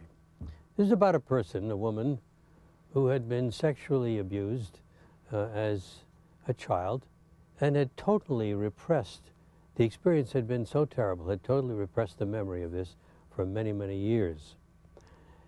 Then it happened, and she must have been in her early 40s at this time, that she began to remember. And she decided that she would attend this meeting, this encounter group of other women in her community who had been victims of incest as well. And she said it was a very emotional experience.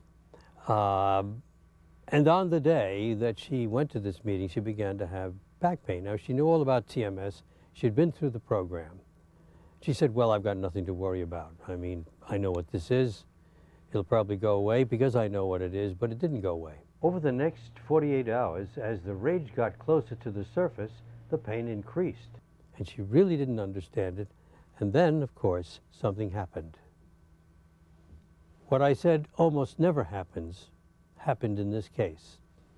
She literally had an emotional explosion, and her description of this, of course, which is in one of my books, is very moving.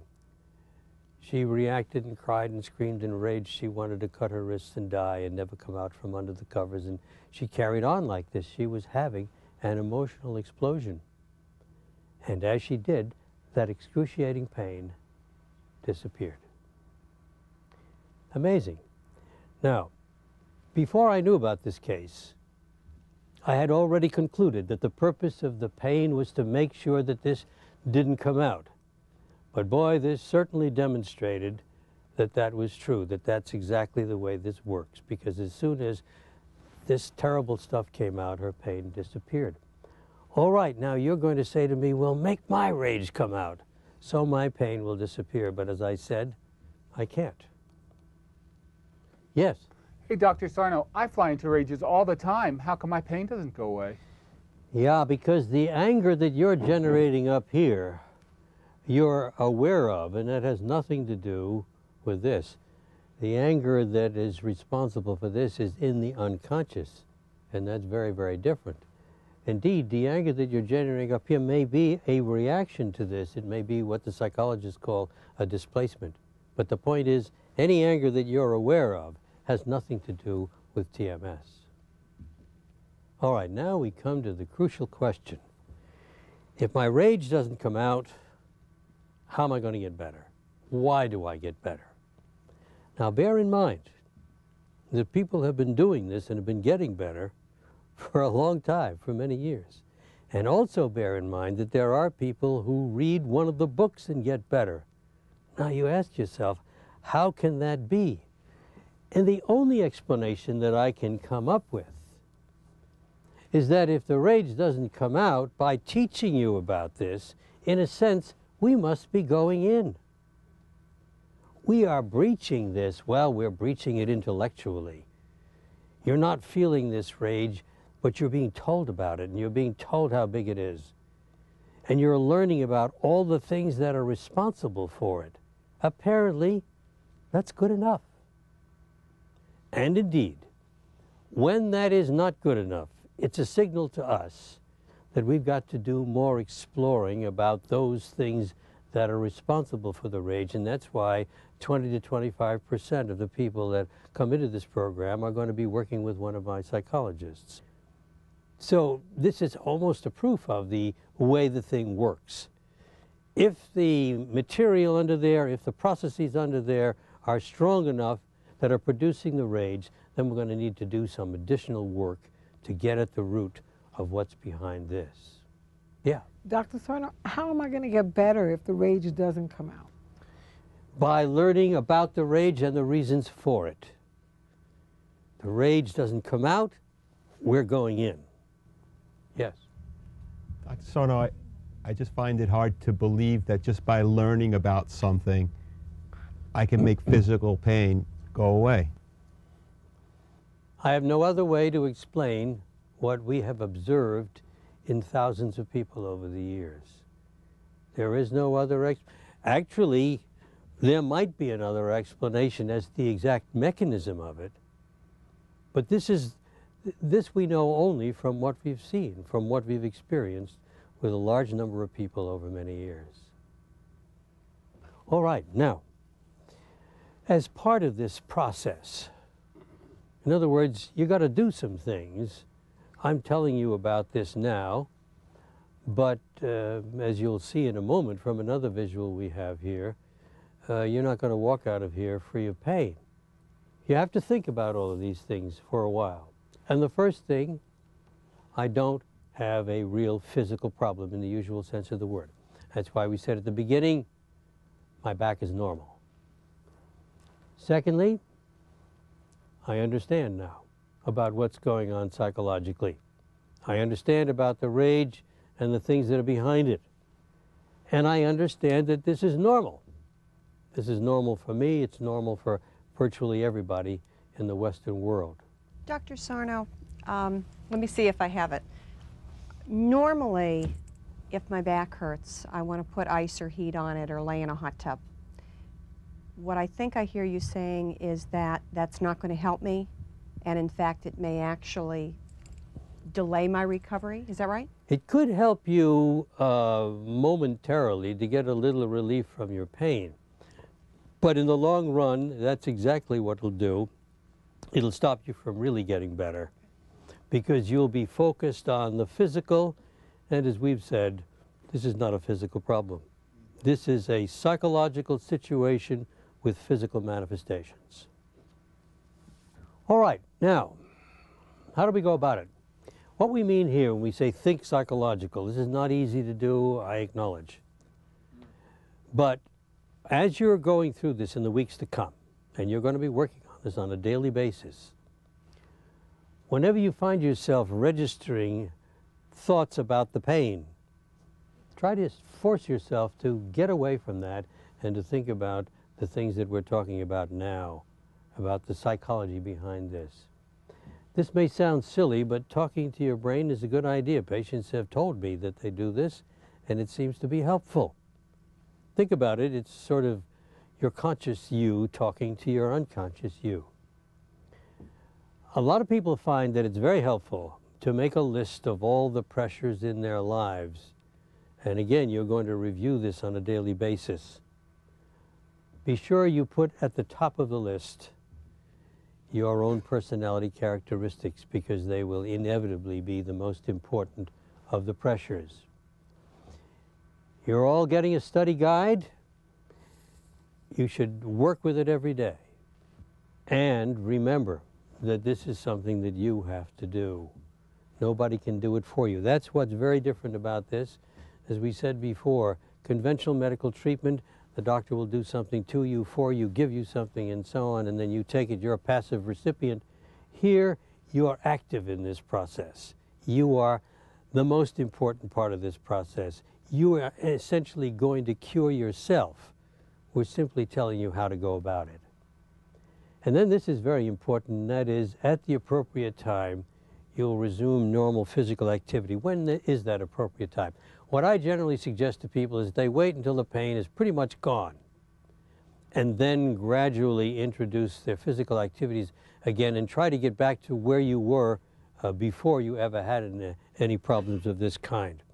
Remember, you cannot hurt yourself. Let's say you start doing it a little bit too soon. Well, the evidence that you started a little too soon is that you'll get some pain. Well, fine, you know that you're programmed, you're still programmed, and so what you do is back off, wait a little while, and then go back to it again. Dr. Sarno, what will this study guide tell me to do, and how can I work on this on a daily basis? Well, you set aside the time each day, and the study guide is going to suggest certain things for you to do. So you read a certain number of pages of a book each day. Remember to think about the rage. Remember to look at your written list and so on. It'll sort of help you, keep you organized in your studying and thinking in the weeks to come. Dr. Sarno, I've read your book, Healing Back Pain, and it was very helpful to me. As a matter of fact, it virtually eliminated my pain. So do you recommend that we reread any of your books? And if so, what particular sections do you think would be most helpful? Well, again, follow the guide, the program and the guide, because that will make suggestion. What I usually suggest is that the first time or two around, you read the whole thing. After that, I recommend just reading the psychology chapter and the treatment chapter and keep going over those. You know, repetition appears to be very, very important for this. I've found this out over the years. And that's why it's important to keep working on this on a day-to-day basis. Keep thinking about these things. And It will help to drive the concepts in. It will help to reprogram your unconscious mind. Yes? How can I think psychologically when I hurt so badly? It isn't easy, I know. And actually, I will prescribe pain-killing medications for people as they're going through this program if the pain is very severe. So you should certainly take advantage of that and use something like that. I do not prescribe the anti-inflammatory drugs or tranquilizers or things of that sort. I think the important thing here is to have your pain reduced so you can concentrate on your thinking and on your studying. So, as we said, make sure that you find time each day.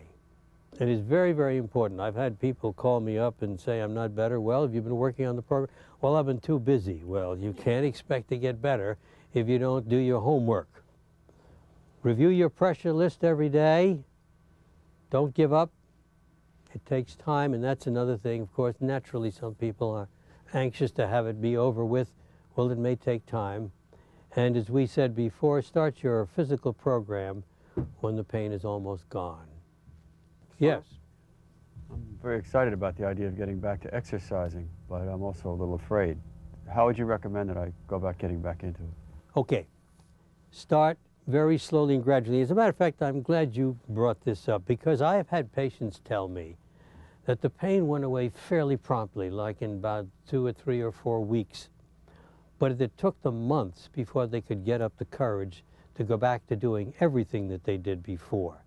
So the point is, take your time and do it a small amount at a time, a little bit at a time.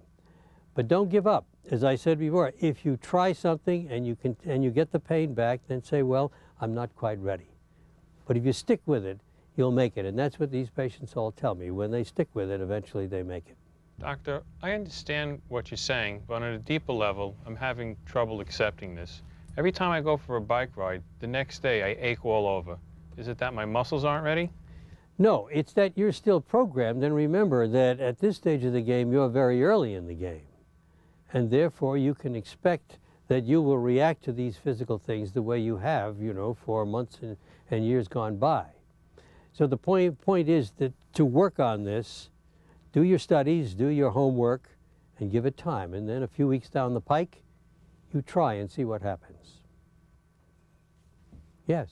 Dr. Sarno, I understand that TMS is the source of my pain and I need to get back to full activity, but what about my herniated discs? Remember what we said before. The herniated disc is like gray hair of the spine. It means nothing if you're in this program, if you've gotten this far. In other words, in the great majority of the cases, these disc abnormalities are not abnormal. They are normal abnormalities. They're things that happen as you go through life.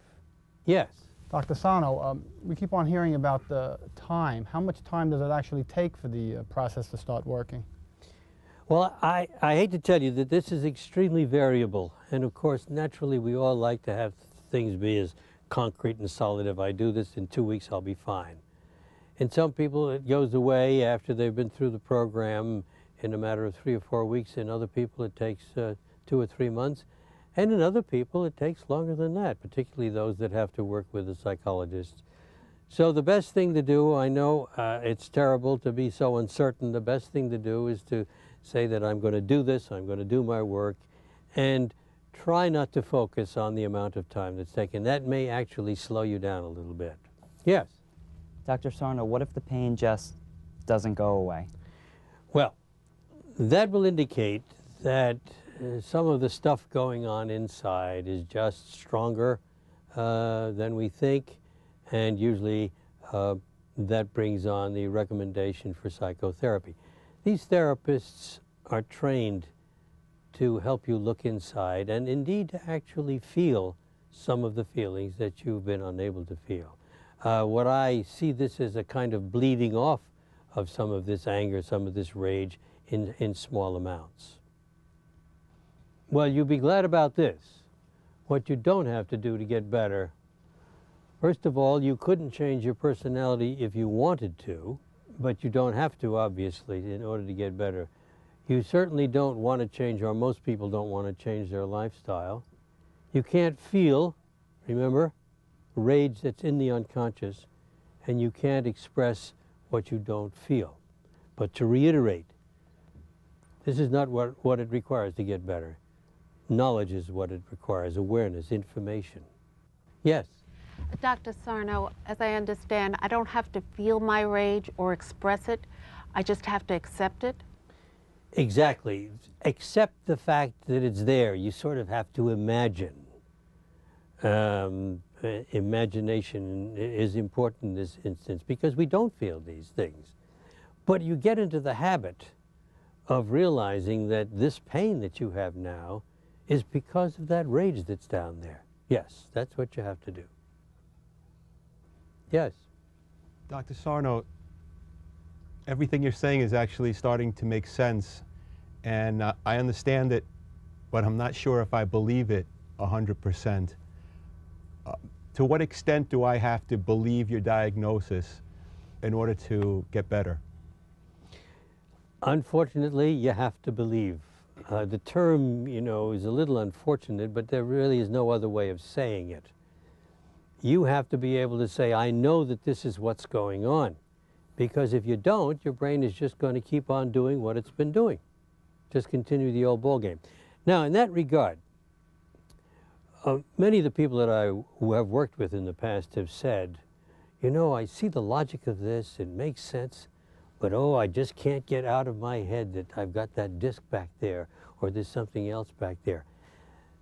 That's really your brain trying to keep you involved in this. And so what you have to do is to just keep working away at it. This is a very important point. I am trying to, what I'm doing is trying to convey to you a set of ideas. And we do this so that when these ideas are accepted, when they have been sort of digested by you and taken in, that your brain is going to stop producing this. In other words, this is really a sort of exercise in preventive medicine. It's going to prevent next week's pain and next month's pain and next year's pain. Rather than this, I don't want you to learn a set of words to say and say, once the pain is there, now if I say X, Y, and Z, the pain will go away. That's what I characterize as aspirin treatment. We don't want that. What we want you to do is something more fundamental, to get these ideas on board so that you will not have the pain in the future. That's what we mean by this. Yes? If the idea is to focus on the long term, what do you do when the pain is there? In the short term, take painkillers if necessary and keep working on your program. That's really all you can do.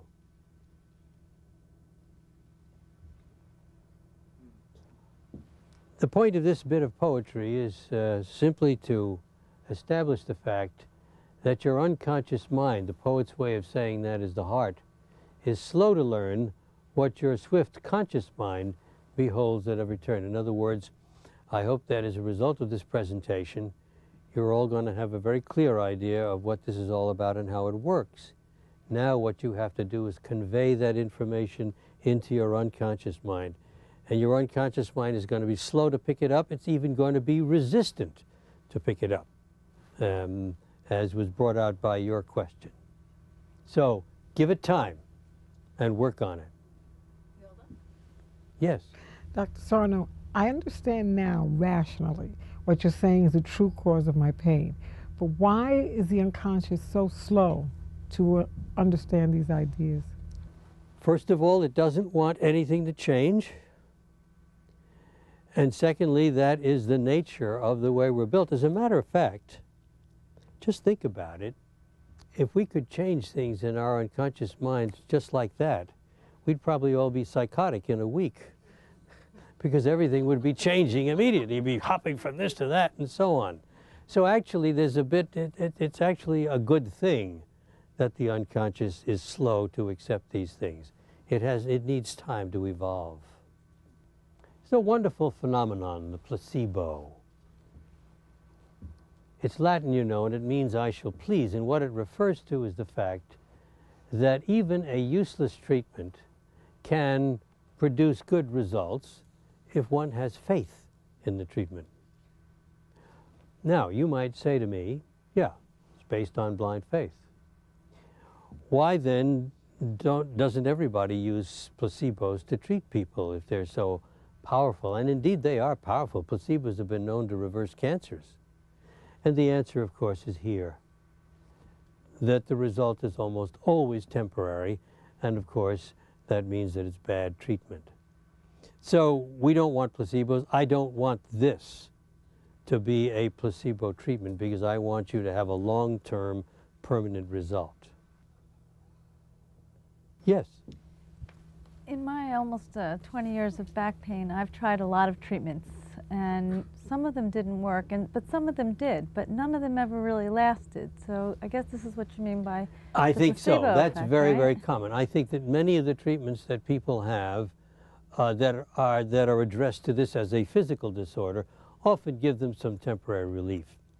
But that's precisely the point. They don't get better, and that's why we are so assiduous in making sure that this is not a placebo program. Now, this is the opposite.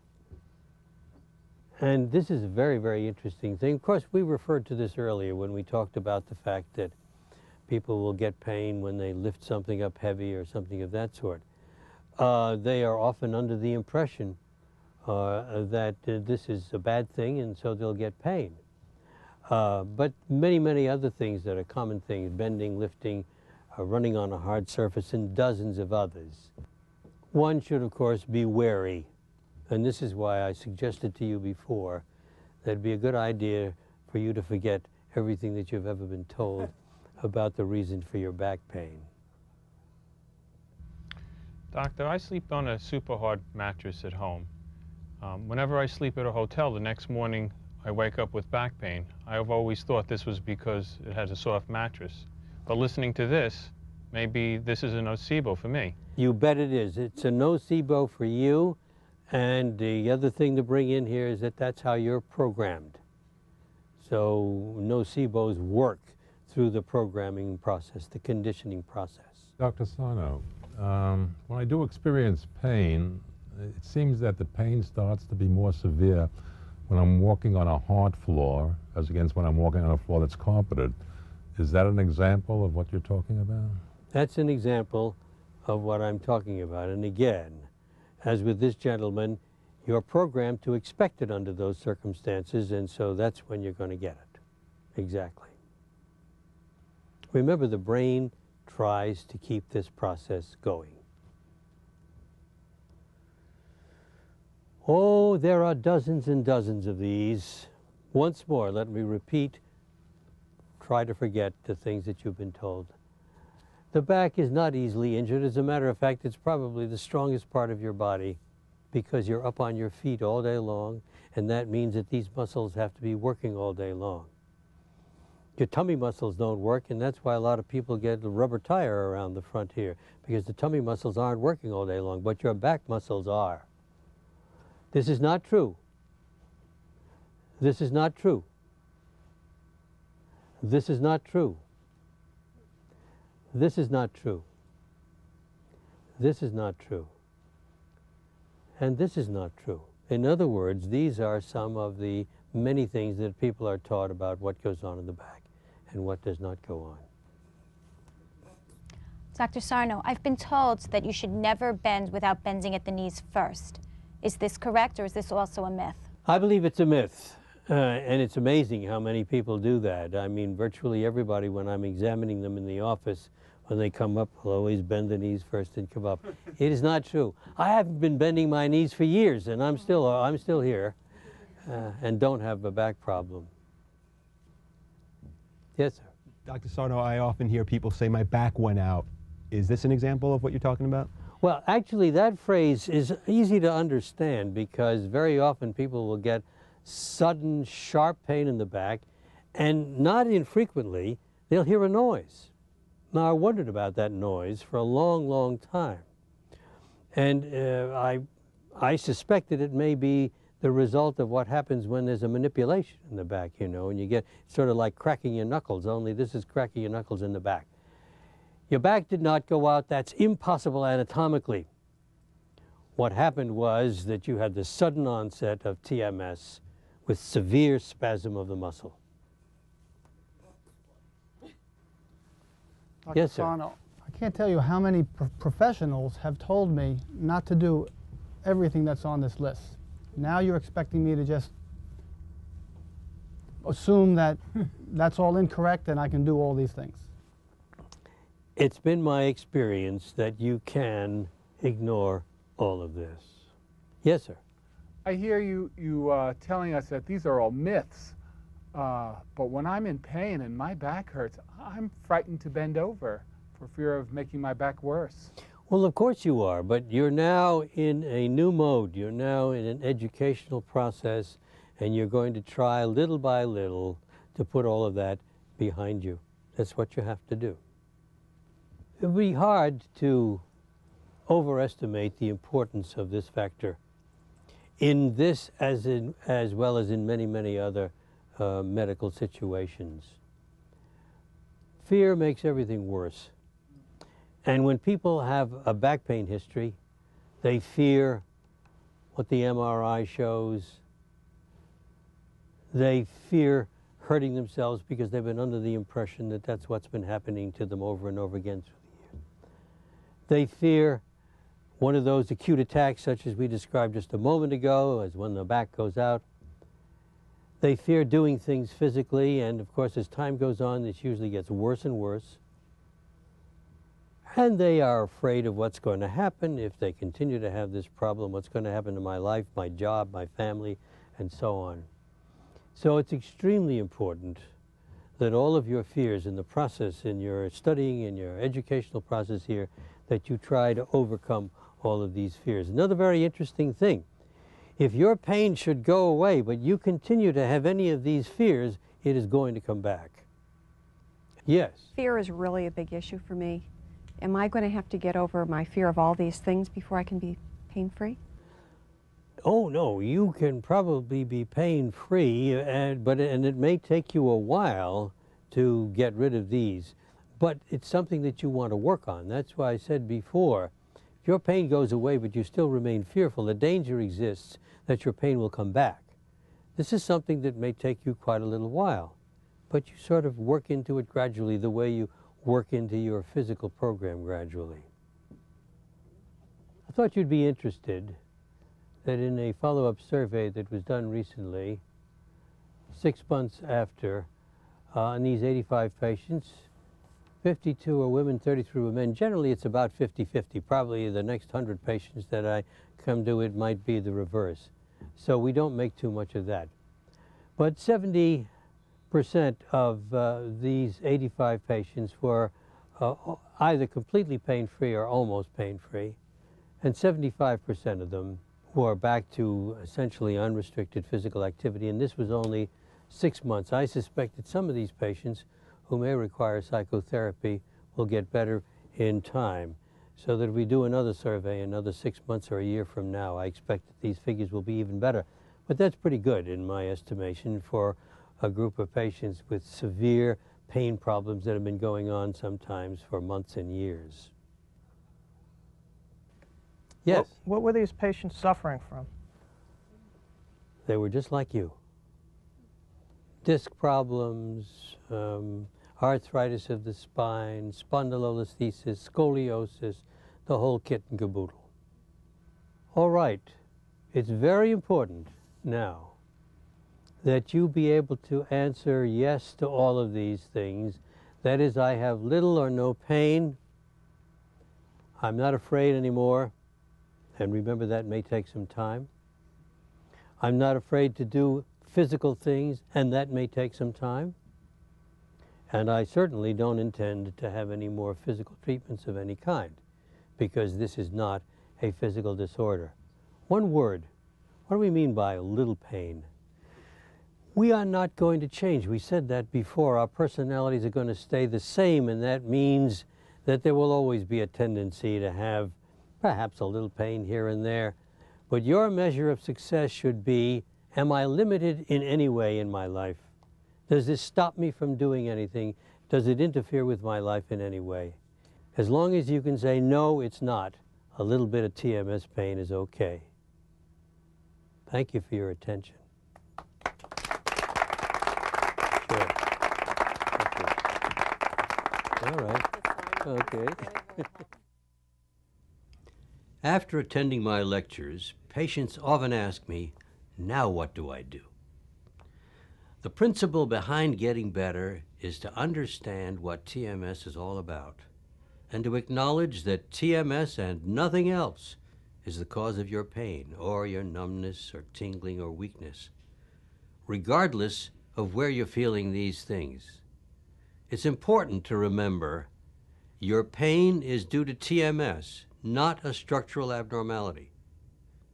The direct reason for your pain is mild oxygen deprivation. TMS is a harmless condition caused by repressed emotions. The principal emotion is repressed anger. TMS exists only to distract your attention from the repressed emotions. Since your back is basically normal, there's nothing to fear. Physical activity is not dangerous, and to get better, you must resume all normal physical activity. You must not be concerned or intimidated by the pain. Becoming pain-free is all about shifting your attention from the physical pain to the emotional issues. Think psychological, not physical. This process takes time. Be patient and work at it daily, following the study guide enclosed with this video. As you now understand, feelings generated in the unconscious mind can create real physical changes in our bodies. Most of these feelings have to do with who we are and the pressures of everyday living. So it's normal to have these feelings, and it's also normal to have physical reactions to them. You now also understand that these physical reactions can be stopped if we put our minds to it. This is a very good example of the power of the mind and what mind-body medicine is all about. In the words of Norman Cousins, we are stronger than we think, our bodies are tougher than we realize, and can deal with most illnesses and conditions that we get. And our minds can influence what goes on in our bodies and literally make us better in many situations. I hope this presentation will encourage and inspire you to capitalize on the power of your mind and body so that you can enjoy more comfortable, productive lives. I started to feel better immediately after the lecture, but I also realized that that wouldn't be enough. So I read Dr. Sarno's book, and I focused on the treatment strategies. And I guess it took a few months, but I started to see some results, and I started to think, you know, this is great. After I heard the lecture, I could start to identify what the source of the problem was when my back would start to cause me a problem. I usually could pinpoint it to very specific areas of stress in my life. On the flip side, I could ski. Dr. Sarno was not saying that the pain is all in your mind at all. Dr. Sarno was saying that the pain originates in your mind, that that is the cause of the pain, that the pain is a symptom, and that the pain is real. In fact, the pain is so real that it's making you concentrate on the pain and not on emotions that are uncomfortable to deal with. This was a totally revolutionary concept for me. I started to understand why not everyone was getting better after surgery. I started to understand that why not everyone was getting better from all these physical techniques, because the root of the pain is not a physical one, but a psychological one. I had to turn things around and start thinking psychological instead of physical, because to that point, I had been programmed basically to think that it was all physically related. The most important thing to remember is that the brain is using pain to distract the conscious mind from the unconscious rage. I've learned that if you concentrate on the physical, you're never going to get better. You've got to concentrate on psychological issues, and then the pain starts to go away. Before I came in contact with Dr. Sarno, I was afraid to run, I was afraid to lift things, I was afraid to do practically everything.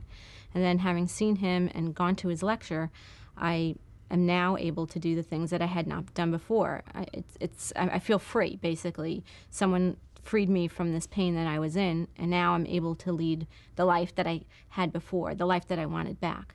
I still have flare-ups every now and then, and I think about it, and it just lifts. Maybe a day, 2 the most. But, I mean, I had weeks, years of terrible pain where I was frightened to move, bend, twist. I was frightened to have a life. I'm not afraid to do anything now. Once I started to see that I got results from this, you get a little braver and you do a little more and you give up the fear and you find that you can do anything and that you don't have the fear that you used to have. I think I've come to learn that wanting the pain to go away really quickly sometimes causes it to hang on longer. And what you really have to remember is that you have to be patient. You have to put his work into practice on a very steady, very patient, very logical level, and just keep at it. Absolutely keep at it. Don't doubt. Just go through it. Keep at it. You heal every day. You deal with it every day. You have to face it every day in how you cope with life. You can't just talk yourself into it and say, I believe, when deep down there's a fragment that it really doesn't believe, that you think you're going to get better just by saying, I believe. You truly have to accept the premise, because the premise is a fact. And once you accept it, you're going to be better. I'm feeling great. On a scale of 1 to 10, I'm a 9. And when I was hobbling around, I was a 4 or a 3. Being pain-free is great. I mean, if you've lived with pain a long time, going back to doing everything you did before, doing new stuff is, I mean, you can't put a price on that. Dr. Sarno and his philosophy has really given me my life back. Dr. Sarno truly is my little miracle worker. Without him, I don't know what would have happened to me, and I'm able to have my life back, and I can't say enough about him. He's just a remarkable man. I think Dr. Sarno is a diamond, but he's a diamond that doesn't cut. And I think he's great, and I think we should all be thankful for people like him and what he has done and how he has saved many people from surgery and from pain. I am feeling well. I feel relieved. I feel unburdened. I feel very privileged to have met Dr. Sarno and worked with him. It's something that is a blessing, and I wish more people would know about it.